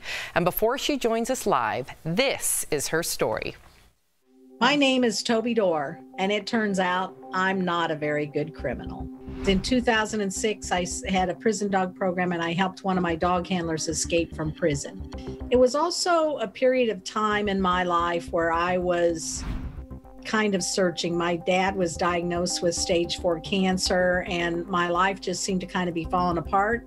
And I fell in love with one of my dog handlers and decided it would be such an awesome idea to help him escape from prison. So this is the first time that someone really kind of challenged me and had in-depth conversations, and I realized that I was attracted to that. And so we had a lot more conversations, and then as my dad got sicker, you know, John's the only person who ever noticed and asked me, what's going on with you? Because something's bothering you. And I just thought, wow, somebody notices me. And by the time he approached me and he had his plan worked out, I was just so far gone and so crazy in love with him that I said yes. I helped him escape by hiding him in a dog crate when I came in to pick up dogs for a dog adoption.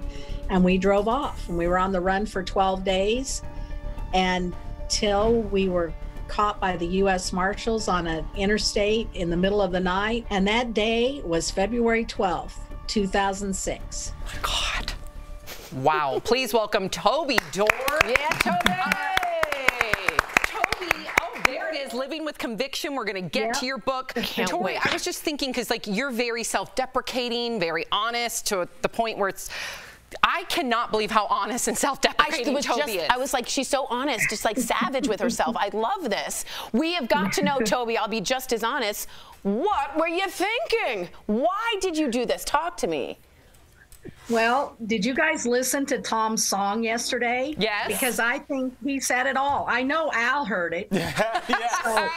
Are you saying that's what swayed you, was the power of the musician? No, it really wasn't the song, but it was the whole persona. I mean, Tom had John Maynard down to a T. It was just, he was sexy and full of charisma and paid attention to me.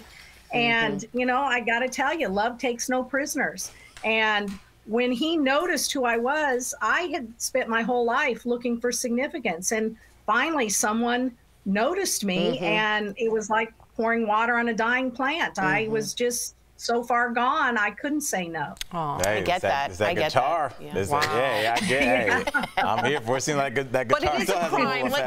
We have to also say, listen, we're having fun with this, and clearly her story has evolved and she's repented, but at the same time, this is a crime. I just want to. Yes, and now that I'm done being yelled at, well, I'll get back to my question. Sorry. I know we're talking about, you know, Tori was like, you know, why did you do this? And that's a question. I want to know how. How did you put him, did you lift him up? You lifted a grown man in a crate? Walk us through how you did this. Yeah, that's good. Good question. You know, John was in charge of all the crate logistics. I worked on the planning logistics, but there was a wire dog crate inside the prison that I'd had a pregnant dog and puppies in, and it was a large dog crate. And one of the unit team leaders at the prison approached me and said, I need to have you take this crate out because it's too dangerous to keep this wire crate in here. And John was standing there and he said, well, how about if I bring it down to an adoption event when Toby comes to pick up dogs, because this crate's really big and heavy and she's not very big, and I'll just put it in the van for her. So he said, I think that's a great idea. And he let the unit team, the guards at the gate, know that he'd be bringing down a crate. And then the day of the escape, he told his roommate and some other buddies that he was supposed to be bringing this crate down, but he got called into work. So if he put everything inside a box and put the box in the crate and put the crate on a farm wagon, would they just wheel it down and put it in the van for me? And they said yes. Wow, what an just so happened he was in the box. And this is just like a piece of the story. So I have to ask you, you two were on the run for 12 days before getting caught. What was going through your head? Did you anticipate that you would get caught? I never let myself believe I'd get caught. I never let myself believe that I'd get in trouble if we did get caught. But I think deep down I knew it was going to happen. And, you know, being on the run for those 12 days, the pressure is just so intense. You're always looking for, did somebody notice us? Did somebody see us? And it was a lot of pressure, and I was surprised about how much pressure it was. But, you know, I'm not a very good criminal. And I bought a getaway truck for the escape, and I realized it needed to be licensed properly because you got to have your truck license. So I had him send the title to our getaway cabin. Jeff, I got to step in. I have to ask Toby a question. Toby, and this, let's get honest for a second. Were those 12 days the most exciting 12 days of your life? Because they there had to be that heightened pressure with the hottest man in your universe. Yes. I mean, that must have been it. They definitely were the most intense days of my life. And it was like a movie, which I guess it's going to be. Yes. So, yeah, we talked to them. Like a movie called 12 Days. Yeah. Well, no, we talked to the people of the movie yesterday. Another follow-up movie. Oh, okay. I'm a producer. Go ahead, Jeff. All right, well, now my question's boring. But did you ever see John again? And what's the difference in Toby now from Toby then? Well, the difference in Toby today is perspective. And, you know, surviving prison really opened my eyes and made me a confident woman and made me realize I could do anything. And that it was important to me to take that experience and find a way to make something good come out of it. So I have used all of the things that I went through to rebuild my life to become programs to help other women rebuild their lives. And actually, 6 years after I got out of prison, I got married about a year and a half after I was out of prison. And my husband and I went to visit John Maynard in prison. Wow. Which was a really strange thing. I never saw that happening, but things lined up, and I sent in visitor forms and we got approved. Wow. And I can't believe I got approved to visit him, but Chris and I stopped to see John when he was in prison in New Hampshire, and we had a 2-hour visit. And it was a really good experience because, you know, when we got arrested, They put me in one police car and him in another, and he went to one jail and I went to another, and we never even said goodbye. We just ripped apart. You had closure, and you know, I think we could listen to you all day long. Luckily, you have this book. So, Toby, I want to tell our viewers, DBL Nation, make sure you pick up a copy of Toby's memoir, Living with Conviction. We'll be right back. Toby, what a pleasure. Thank you. Thank you so much. Promotional consideration is brought to you by Darling.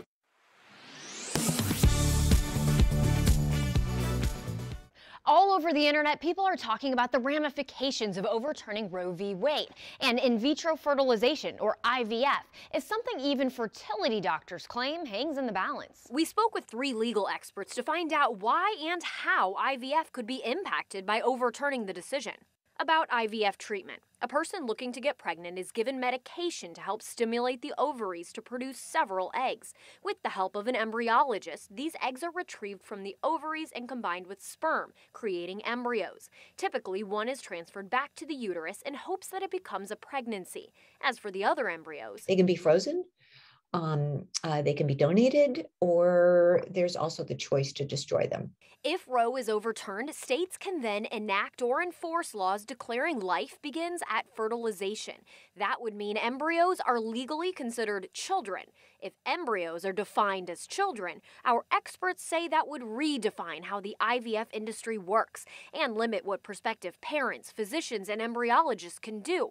With frozen embryos, would that person be required to donate those embryos to somebody else? Would the person be required to use them? When testing embryos, some of these would lead to horrific pain and agony for children if they were born, and they're intentionally being selected out right now. But what happens if every embryo is a person? What right does anyone have to decide that some are better than others? And while taking care of embryos, there have been a small number of tank failures in this country, and couples have brought wrongful death claims, and the courts have routinely dismissed those cases. But if that changes, then the liability becomes criminal. Our experts say this risk of liability can have lasting impacts on the IVF process. It's important to note, in the leaked draft, Justice Alito says he's specifically only addressing the right to an abortion.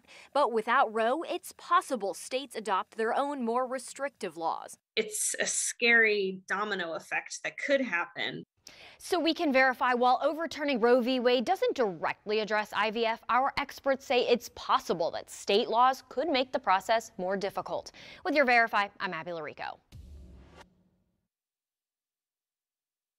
According to AAA, extreme heat essentially makes every part of your car work harder. And one of the biggest problems is your battery. The heat can affect the chemical process inside of the battery, making it harder for it to hold a charge and produce power. And don't forget about your tires. AAA says high temperatures can affect the tire pressure, causing uneven wear and tear on your tires, increasing the likelihood of a blowout. The hot weather can also mean your car will struggle to start. When your engine is too hot, fuel doesn't circulate as well, making it harder to get your car going. So what can you do? If possible, park in the shade and check your car more often. Experts recommend checking your battery at least twice a year, and check your tire pressure every month. And that's connecting the dots.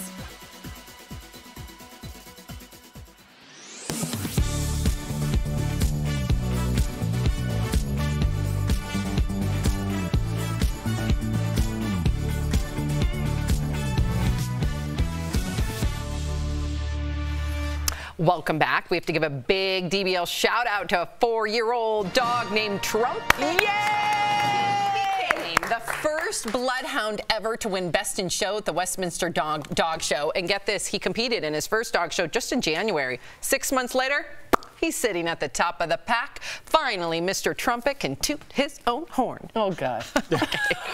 I do want to let you guys know. Thank you, Michael. Thank you, Michael Dean, for the joke. I will tell you, bloodhounds in some courts are the only breed allowed to testify at court.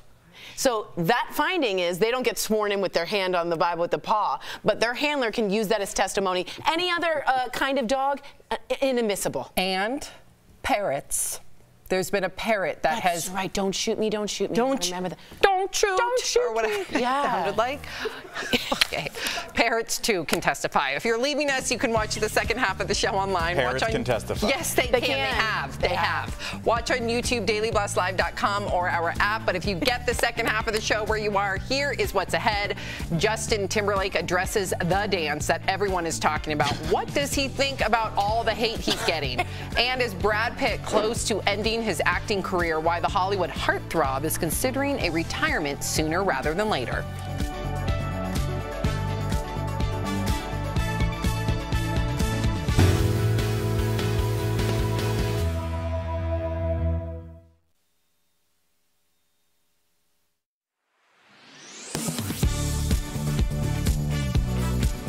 When the pandemic started, people spent a lot of money upgrading their homes and buying casual clothing.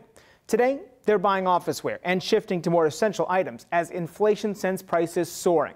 That's left a lot of retailers with whiplash and extra items people are no longer buying sitting on the shelves. That's prompting claims like this TikTok with more than 140,000 views, which says Target will start launching big sales to move an oversupply of inventory that isn't selling. So let's verify. Is Target discounting some items due to surplus inventory? Our sources are Target and Mark Matthews with the National Retail Federation. During the first part of 2022, Target told investors during its earnings call that its shelves are overstocked in the wrong areas. We could keep this product, knowing it would sell over time, or we can make room for fast-growing categories. We chose the latter, leading to incremental markdowns that reduced our gross margin. Target wouldn't say how much of a discount shoppers could see, but analysts don't expect the deals will last long because demand overall is still above pre-pandemic levels. Retailers just want to clear out some of the excess inventory they purchased. As long as demand remains as high as it is, the inventory levels at current levels are not a problem. So, yes, Target is discounting some items due to surplus inventory, and they're not alone. Last month, Costco told its investors it was heavy in small appliances and home decor. And Walmart also reported a 32% increase in apparel and other non-grocery inventory. With your Verify, I'm Brandon Lewis.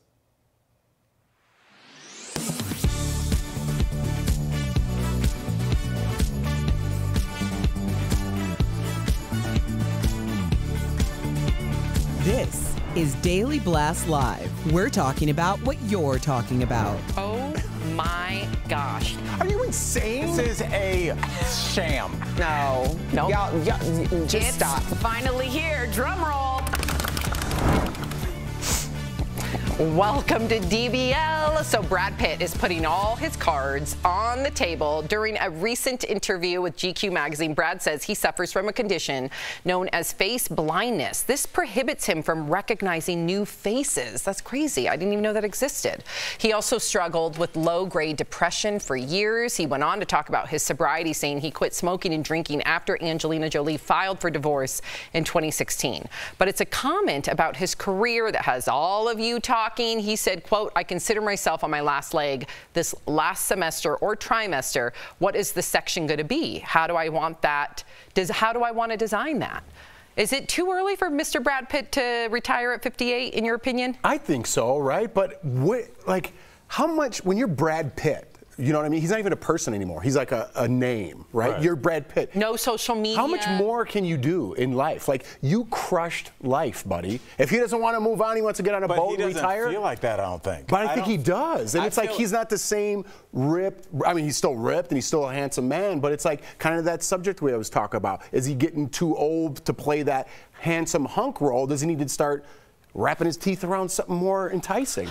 Maybe. I mean, maybe. I think he feels like. I feel like he wasted a lot of his life. I feel like he. I think so. Feel like he drank a lot of his career away, his relationship with his kids. I think away. he was about drinking. And I feel like he threw the word, my career. But I not to be morbid, I feel like he meant life. Like, what am I going to do now? Who are you? If you've been drinking for 40 years, you don't have a relationship. And now with you those don't. kids. Your kids are gone. Your wife is gone. They're grown up, and the industry's kind of moved on without you. who are you? Well, industry has not moved on without him. Yeah, he was just, no, he there just was did that Hollywood plan that you love. No, he's got a movie coming out right now, The And he did The Train Lost something. City. What was the Hollywood one that you loved? Once Upon a Time in Hollywood, crushed he was it. nominated, That was right? 4 years ago. Yeah, but look, he's on the cover of a magazine here. No one doesn't want Brad Pitt, but if Brad Pitt doesn't want it, seems like that low-grade depression, what you're saying, I feel like not a great relationship with the kids. You never see him with him. I also think he can rebuild it. I hope that's his second chapter. Yeah, he's doing a lot of pottery. Did you know that? No. Did not. Okay. Besides his pottery coach. Okay. That could be therapeutic, though. Yeah. Okay, so Justin Timberlake wants the world to know he is sorry. Earlier this week, the singer went viral for his dance moves that missed the mark. Do you guys remember this video?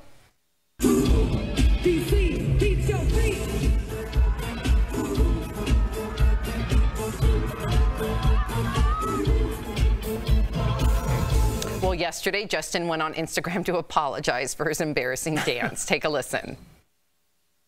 DC, I want to apologize to you for 2 reasons. Here and here. I had a long talk with both of them individually and said, don't you ever do that to me again. Maybe it was the khakis. It was a real khaki vibe. I'm going to make this up to you.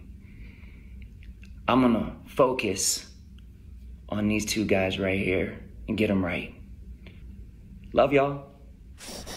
That was cute. It was a humbling moment. I like the way he handles it. JT's a funny guy. Right. He's hilarious on Saturday Night Live, Jimmy Fallon, all that stuff. I like that. I always say if something goes wrong, make fun of yourself immediately. It takes 90% of the heat off of you. Why do you think I do it every day with myself? Okay. I love Tori. I know, me too. Like, sometimes, even though we're on the show, I just look at you. I'm like, I love this human being. Because I feel like I've never met anybody like you in my entire life. Really? You're amazing. You dance to the beat of your, or you march to the beat of your own drum. I always get that one wrong. And I messed up. I rap. You said funny guy. Sink your too. I said wrap your teeth around. Sink your teeth into. I know. Yeah. But So I didn't I'm know with how to it. correct You didn't jump on it. No, because you know me. I knew something was off, but I couldn't figure it out. Okay. Can you have a favorite canceled star? Anne Hathaway does. The actress who appears on the cover of Interview magazine was asked what problematic or canceled person's art does she still secretly love? Anne's answer was comedian Aziz Ansari, saying his TV series Master of None is one of her favorites. If you don't remember, sexual misconduct allegations were made against him in 2018, but he was never criminally charged.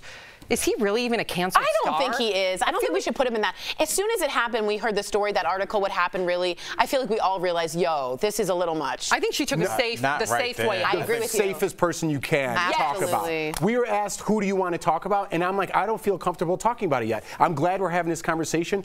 That was 2018, and if you weren't on the woman's side, you were going to get canceled. Don't say he wasn't canceled because he's not where he was had he not had this incident. Yeah, yes. that's literally and this is my problem with cancel culture. Now we're like, oh, Anne Hathaway thinks it's cute to talk about these people that were canceled. There's many people that have been pushed out of Hollywood that no longer have a career for an opinion, for a simple opinion that they had, and now they're no longer able to work. That's insane. And the fact that now we think it's cute just a couple years later when we weren't even allowed to talk about it a couple years ago, that is, the world has gone bananas to me. It feels insulting a little bit. Very. Now, okay, for me, I was a little bit, well, Tori, I want to ask you because mine is a controversial take. If you were, because I felt like Anne took the safe way out, but I definitely hear Jeff's point of view. He said it very eloquently. But if you were asked that question by Interview magazine, what would you have said?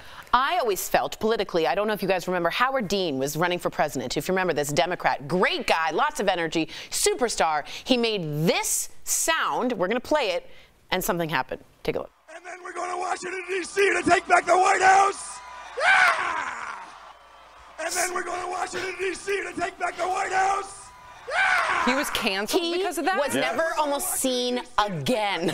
This man made one sound, and it's not fair. He was canceled immediately. Okay. Bring him back. All right, what about you, Jeff? I told you I was uncomfortable. I'm not ready to talk about the people that I want to talk about because then they're going to say, oh, you took his side, that means you're racist. You took this side, well, you're homophobic. You're this side, you're a Trumper. It's people just want to keep throwing labels. The cancel culture is not going anywhere. And so I still feel uncomfortable about sharing my opinion that I would conversate with my wife, with my family, with my close friends, because that's what everyone does. They talk in their little pockets. But if you say something on social media, you say it on television, now my career is at stake. No, you're right. And I got nervous when our producer asked me this. And I'll just be honest, I said Michael Jackson. I thought that. And that was really, I was nervous because every time Michael Jackson comes on, one of my former favorite artists, and I say former for a reason because now when I hear his songs, I get excited and then I immediately think of those allegations, and I know they're allegations, but I believe those allegations, and I don't feel comfortable listening to the music because I think of Miles, my son. Right. I think of Sophie, my daughter, and so I changed the channel. Yeah. But I do grapple with that. Every time I hear an MJ song come on, I do grapple with that. Well, what about you? That's where I am with Kanye West, or where I was, and I don't know if you guys remember what he said about slavery on TMZ. Yes. I don't know if we even have time to play it, hopefully. You hear about slavery for 400 years. For 400 years, that sounds like a choice. Like, you was there for 400 years and it's all of y'all? You hear about slavery for 400 years. For 400 years, that sounds like a choice. Yeah, and you know, and Jeff, you're talking about like issues that you had like with the public possibly saying things back to you. For me, it was harder with the internal dialogue. When it's just me in my car or me on the treadmill. And like honestly, working out, I like to listen to Kanye because it reminds me of being a young comic on tour with my best friend in the world, going all over the place, like meeting, you know, romantic partners and friends in the time of your life, your 20s and 30s, and to take that away. I compared it to like trying to bake without sugar. Like you can do it, but Kanye was such a backbone of my music, it was very hard. And so like Michael Jackson, those songs are 40 years old at this point, some of them, but Kanye, for people that are in their mid 40s and late 30s, he was the music industry. He's the soundtrack. So it's like it was very difficult. Yeah, I feel that. I really do. Coming up on DBL, a former NFL player turned chef joins us live to talk about becoming the star of his own cooking show. That's next. Closed captioning provided by... This June, DBL is holding nothing back. We're holding you as accountable adults. It needs to be changed. This is what you want, and this is what you're going to get. If we're going to be real, let's be real. Honestly, that's why we watch. Right, yep. DBL is all new every day. How do you feel about we're continuing the cancel culture, and me and Tori really have different opinions of what cancel is. Harvey Weinstein didn't get canceled. He committed a crime. He needed to go to jail. Bill Cosby wasn't canceled. He committed a crime. He needed to go to jail. When people like Aziz Ansari or Chris Harrison or Billy Bush are pushed out of Hollywood, when they're pushed out of Hollywood for opinions that they might have, whether you agree with them or not, that's canceling I agree with someone. that. I'm just simply saying, do you guys think Michael Jackson was canceled, or do you think because the serious allegations are so serious? First of all, people are writing in saying that they don't believe the Michael Jackson allegations. So again, that comes to my point, right? Michael Jackson, because this was all brought up after, you don't want me to go you know, people have a lot of mixed feelings about it. I do feel weird when I hear Michael Jackson songs. I think a lot of black folks feel that way about R. Kelly when he plays, because R. Kelly had songs that like old folks like too, so it's played at family reunions and things like that. So like R. Kelly is even more intertwined with like your family's good times and your celebrations, and so I think a lot of people struggle with R. Kelly, and R. Kelly was selling tickets right up until he went to jail. Yeah, like he was selling. He had a huge support system. He was selling. People still. That's not too. I think that was a really. Al Franken canceled. And now Leon Tweeden, who accused him, is a dear friend of mine. So I felt, you know, and I don't know. It's a confusing thing. But at the time when we did it, this is just a couple of years ago, at the time, if you weren't 100% on Leon Tweeden's side and you said, hey, listen, I kind of see Al Franken's point, he was making a joke, guess what? You're getting attacked because you're not with that 100%. And it's just a couple years later, now we're having that conversation. No, we're having a conversation, which I like. No, he had not. He regrets leaving.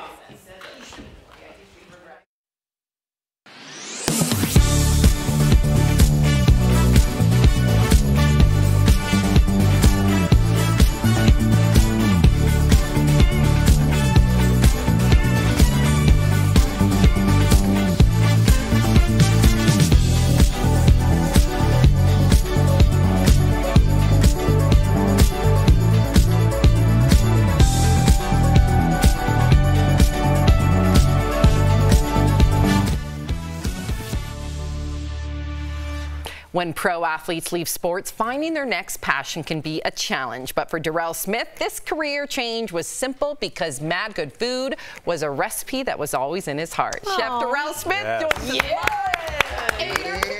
I have to say, it is your birthday. Happy birthday. Happy birthday to me. Do you have any special plans? I went to Ray's this morning, which is a diner in Santa Monica. I know, right? Look at cute boy. I still look the same. And then tonight, I'm just gonna go out with my lady. I mean, just enjoy the town and enjoy the sunshine. I'm in LA. Good. Well, happy birthday. I appreciate you. But I'm sorry, I was just looking at all the books, and like I'm looking at that kitchen. It just reminds me of just all the good food that my aunts and everybody cooked, and just I was looking at that blender and went down memory lane. That's a good. That's a mixer. That mixer, you know, you can tell I don't cook, but I know what that mixer does. I know there's good pastries coming. It mixes? Yeah. I'll teach you. I'll teach you. Let's get to a little seriousness, but it put you on this journey to us, so this is a beautiful thing. Unfortunately, you suffered an injury that caused you to retire early from the NFL, but it launched you as a career, launched your career as an amazing chef. So, like, talk to us. Like, what was ground zero for you learning how to cook? You know what? I would watch the women in my family cook, and I also could watch how they would cut onions over the sink with their thumbs, and like all of these things. It just filled me with joy. And I would say watching them use food to heal, watching them use food without recipes, I don't know, I just was infused with that love. And as a reward, they would let me lick the cake bowl. And so, yeah. See, that's why I was looking at that mixer. I was like, oh, I know there's batter coming. All right, I'm going to hang out in the kitchen. Oh, my God, that's so funny. But I watched them cook. And over the years, I went to Syracuse University. I played football there. I would cook for my teammates, and I don't know. I just always loved food. I love the power of food, and I love how it had the ability to heal people, and that's what I'm about. As a Jew, I'm a Jew, just so you know, and in Judaism, when someone dies, you sit Shiva, and Shiva's 7 days, and you just bring a lot of food. You cook, you cook, you cook. I totally agree with you about that. So I think that's... here. Yeah, that's really, it means a lot. It means something else. This is going to sound lame coming from me because I am kind of lame, but when did you realize that your food was not only a hit, but mad good? No, don't say it like I'm sorry. It was. You thought about it all morning. Yeah, No, sorry. that's how you say it, though. That's how you say it. You know what's crazy? So while I was in the NFL, I would go back to Syracuse to finish up my master's degree. Wow. And one time while I was there, I came home from class. I was hungry. I made these meatballs in this delicious sauce, which became the OG sauce. And I called my best friend, like, yo, you got to try this. I got a winner. Fast forward, I entered that meatball recipe into a competition, and I win. Wow. And so I went on to selling Smorgasburg. I sold in Barclays Center. We sold out lunches all around New York City. And so as soon as I tasted that, this was 2013, I knew that I was making mad good food, and everybody in the world had to try this thing. That's amazing. Yeah, I love it's the best thing you'll ever eat. I promise you that. Wow. Chef, by the way, if you're looking for a spot in Santa Monica tonight, hit up Water Grill. It's the spot down there. But anyways. Oh, that's good to know. I appreciate that. It's a great spot. But anyway, speaking of special sauces, I have my own like little jardinera mix that I like, you know, and I have little things of my own that makes it special. What, in your opinion, makes your sauce so special to you? My foot. I put my foot in it. Yeah. No, you know what? Like, it's time. Like I think with time comes wisdom, and I think that I've made my food so much that when you taste it, it just tastes like time when you do it. That's the best compliment I can give myself. Like I've spent time at my craft, and when you taste it, no matter what it is, like you'll taste that in it. I love it. So, okay, how are you switching, and we don't have a lot of time left, but how are you switching things up in season 3 of Mad Good Food? So this season is all about my stories. Like I've started a company to spread love through food. And I think this season we get to do that because it's about storytelling. It's about truly like being entertained, learning something, going through a lot of emotions. And then by the end, just like leaving with a mad good recipe that anybody can make. Wow. And so I don't know. I think that this season is going to shape the future of the show, and I'm very excited about it because I've never seen anything like it, and we're going to do some special stuff this season. I love it. You're going to laugh, you're going to cry, you're going to be like, I'm hungry. So all of it. Darrell, your passion is contagious. Congratulations. DBL Nation, you can catch season 3 of Mad Good Food now streaming on Tastemade. We'll be right back. Thank you so much. Happy birthday. Happy birthday. Happy birthday to me. This was...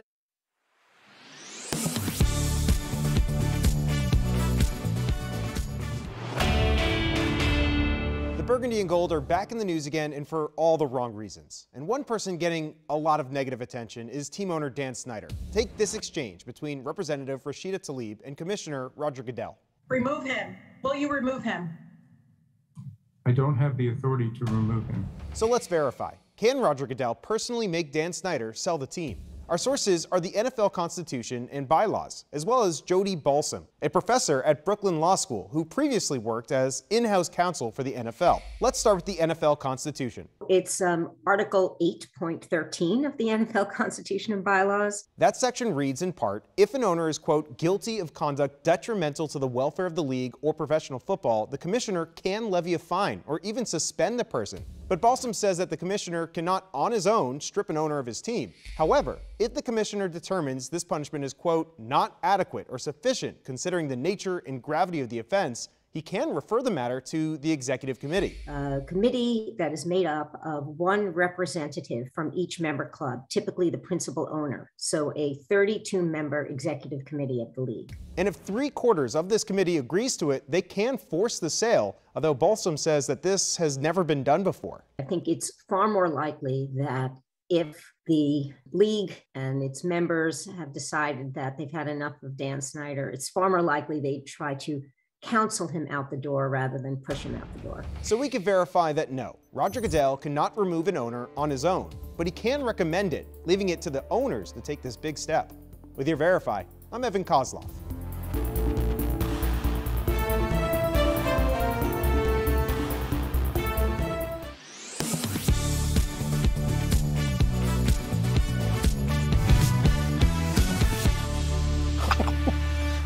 I can already tell the deals this week are going to blow you away. You're going to want them all, so get those phones out, scan the QR code, and get ready to shop.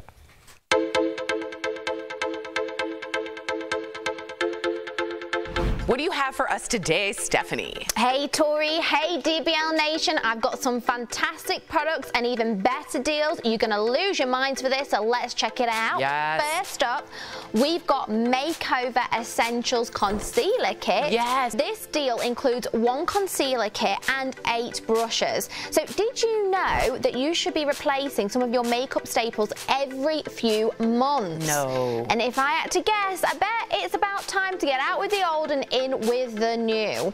So this concealer kit contains 8 shades that can be used for concealer, foundation, and my favorite, contouring. So normally this is $90, and I think for the amount of shades you get, that's a wonderful price. That would be a steal for me at that price. I totally agree with you. Brushes included? Yeah, exactly. But guess what, Tori? What? 83% off, $15. What a saving. Oh my God, you started off really strong.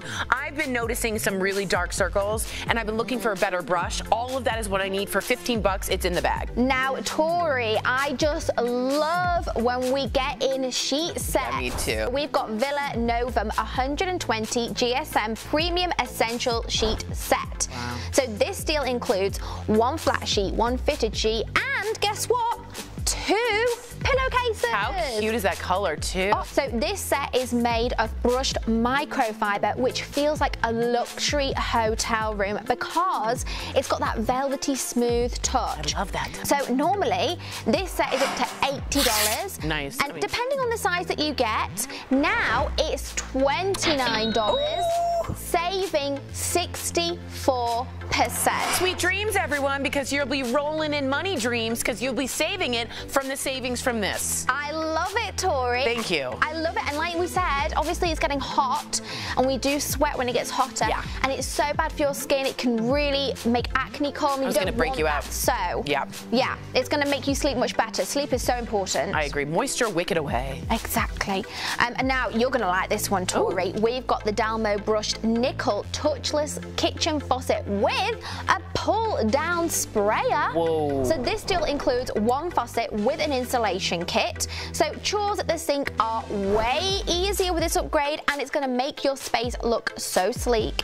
And when our hands are dirty, touching the sink handle is a little counterproductive. Yes, yes. Exactly. So this genius faucet comes with a problem solver because it's got a motion sensor inside of it. Wow. So normally this is $170. Okay, I mean, it seems super fancy. Oh, it's got a motion detector on it. Yeah. But guess what? We've got it for $59, saving everyone at home 65%. More than half off. Guys, that's like, we're in the future. Our faucet should reflect that. Our last product of the day, we've got the Born Hachi long sleeve pocket crew and short set. So this deal includes one top and one short, available in 2 different colors, pink and blue, in sizes small to XL. And this sleep set makes staying at home extra comfortable, and it's perfect for the warmer month with an elastic, stretchy waist. That's a great brand. Oh, it's so soft, Tori. Honestly, it's lovely. So normally this is $78. Yeah, they're a bit on the pricier side, that brand. But I actually would even wear this out. I know, and I really like the pants too. It's so cute. But we've got it for $24. Heck, yes. Saving 69%. And honestly, this feels so lovely. Wouldn't you like that as a gift? If you have a summer birthday, you got a Leo in there, you got a Cancer, one of those birthdays. Exactly. This is a good deal. Head on over to morningsave.com, y'all, to snag these amazing deals at the lowest prices. Or you can even just scan the QR code on screen, because we are in the future. It takes you directly to these products on Morning Save's website. Thank you so much, Steph, for bringing the savings. We'll be right back. Promotional consideration is brought to you by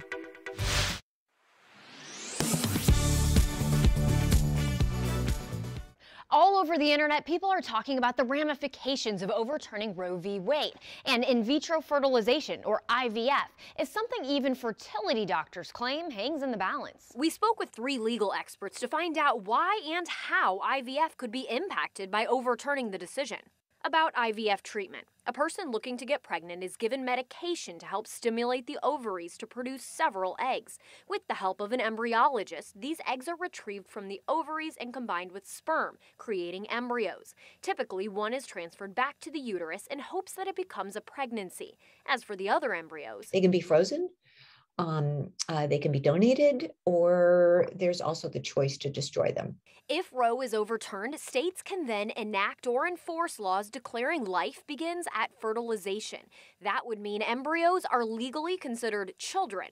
If embryos are defined as children, our experts say that would redefine how the IVF industry works and limit what prospective parents, physicians, and embryologists can do. With frozen embryos, would that person be required to donate those embryos to somebody else? Would the person be required to use them? When testing embryos, some of these would lead to horrific pain and agony for children if they were born, and they're intentionally being selected out right now. But what happens if every embryo is a person? What right does anyone have to decide that some are better than others? And while taking care of embryos, there have been a small number of tank failures in this country, and couples have brought wrongful death claims, and the courts have routinely dismissed those cases. But if that changes, then the liability becomes criminal. Our experts say this risk of liability can have lasting impacts on the IVF process. It's important to note, in the leaked draft, Justice Alito says he's specifically only addressing the right to an abortion. But without Roe, it's possible states adopt their own more restrictive laws. It's a scary domino effect that could happen. So we can verify, while overturning Roe v. Wade doesn't directly address IVF, our experts say it's possible that state laws could make the process more difficult. With your Verify, I'm Abby Larico. According to AAA, extreme heat essentially makes every part of your car work harder. And one of the biggest problems is your battery. The heat can affect the chemical process inside of the battery, making it harder for it to hold a charge and produce power. And don't forget about your tires. AAA says high temperatures can affect the tire pressure, causing uneven wear and tear on your tires, increasing the likelihood of a blowout. The hot weather can also mean your car will struggle to start. When your engine is too hot, fuel doesn't circulate as well, making it harder to get your car going. So what can you do? If possible, park in the shade and check your car more often. Experts recommend checking your battery at least twice a year, and check your tire pressure every month. And that's connecting the dots.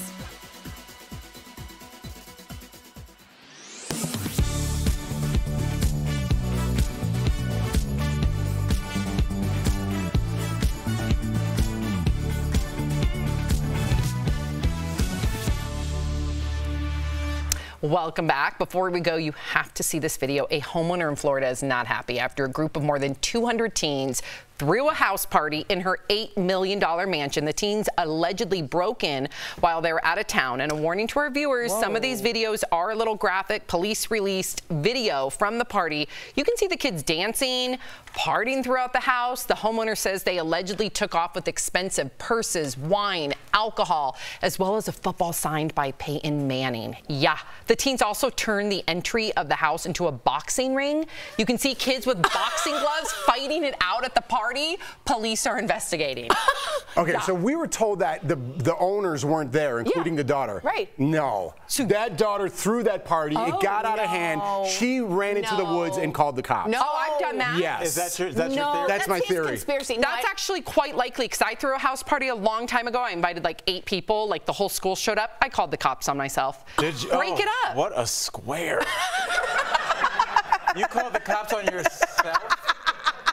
Were you 30 years old in high school? I didn't invite 300 people over. I invited like 9. Do you know how cool you would have been Monday? People still showed up and they used all the beer, and then my dad came home and was like, what happened to the beer? And I said, I used it to wash my hair because that's a hack. It is. It gets rid of the residue. The residue. Gets rid of the residue. Good cover.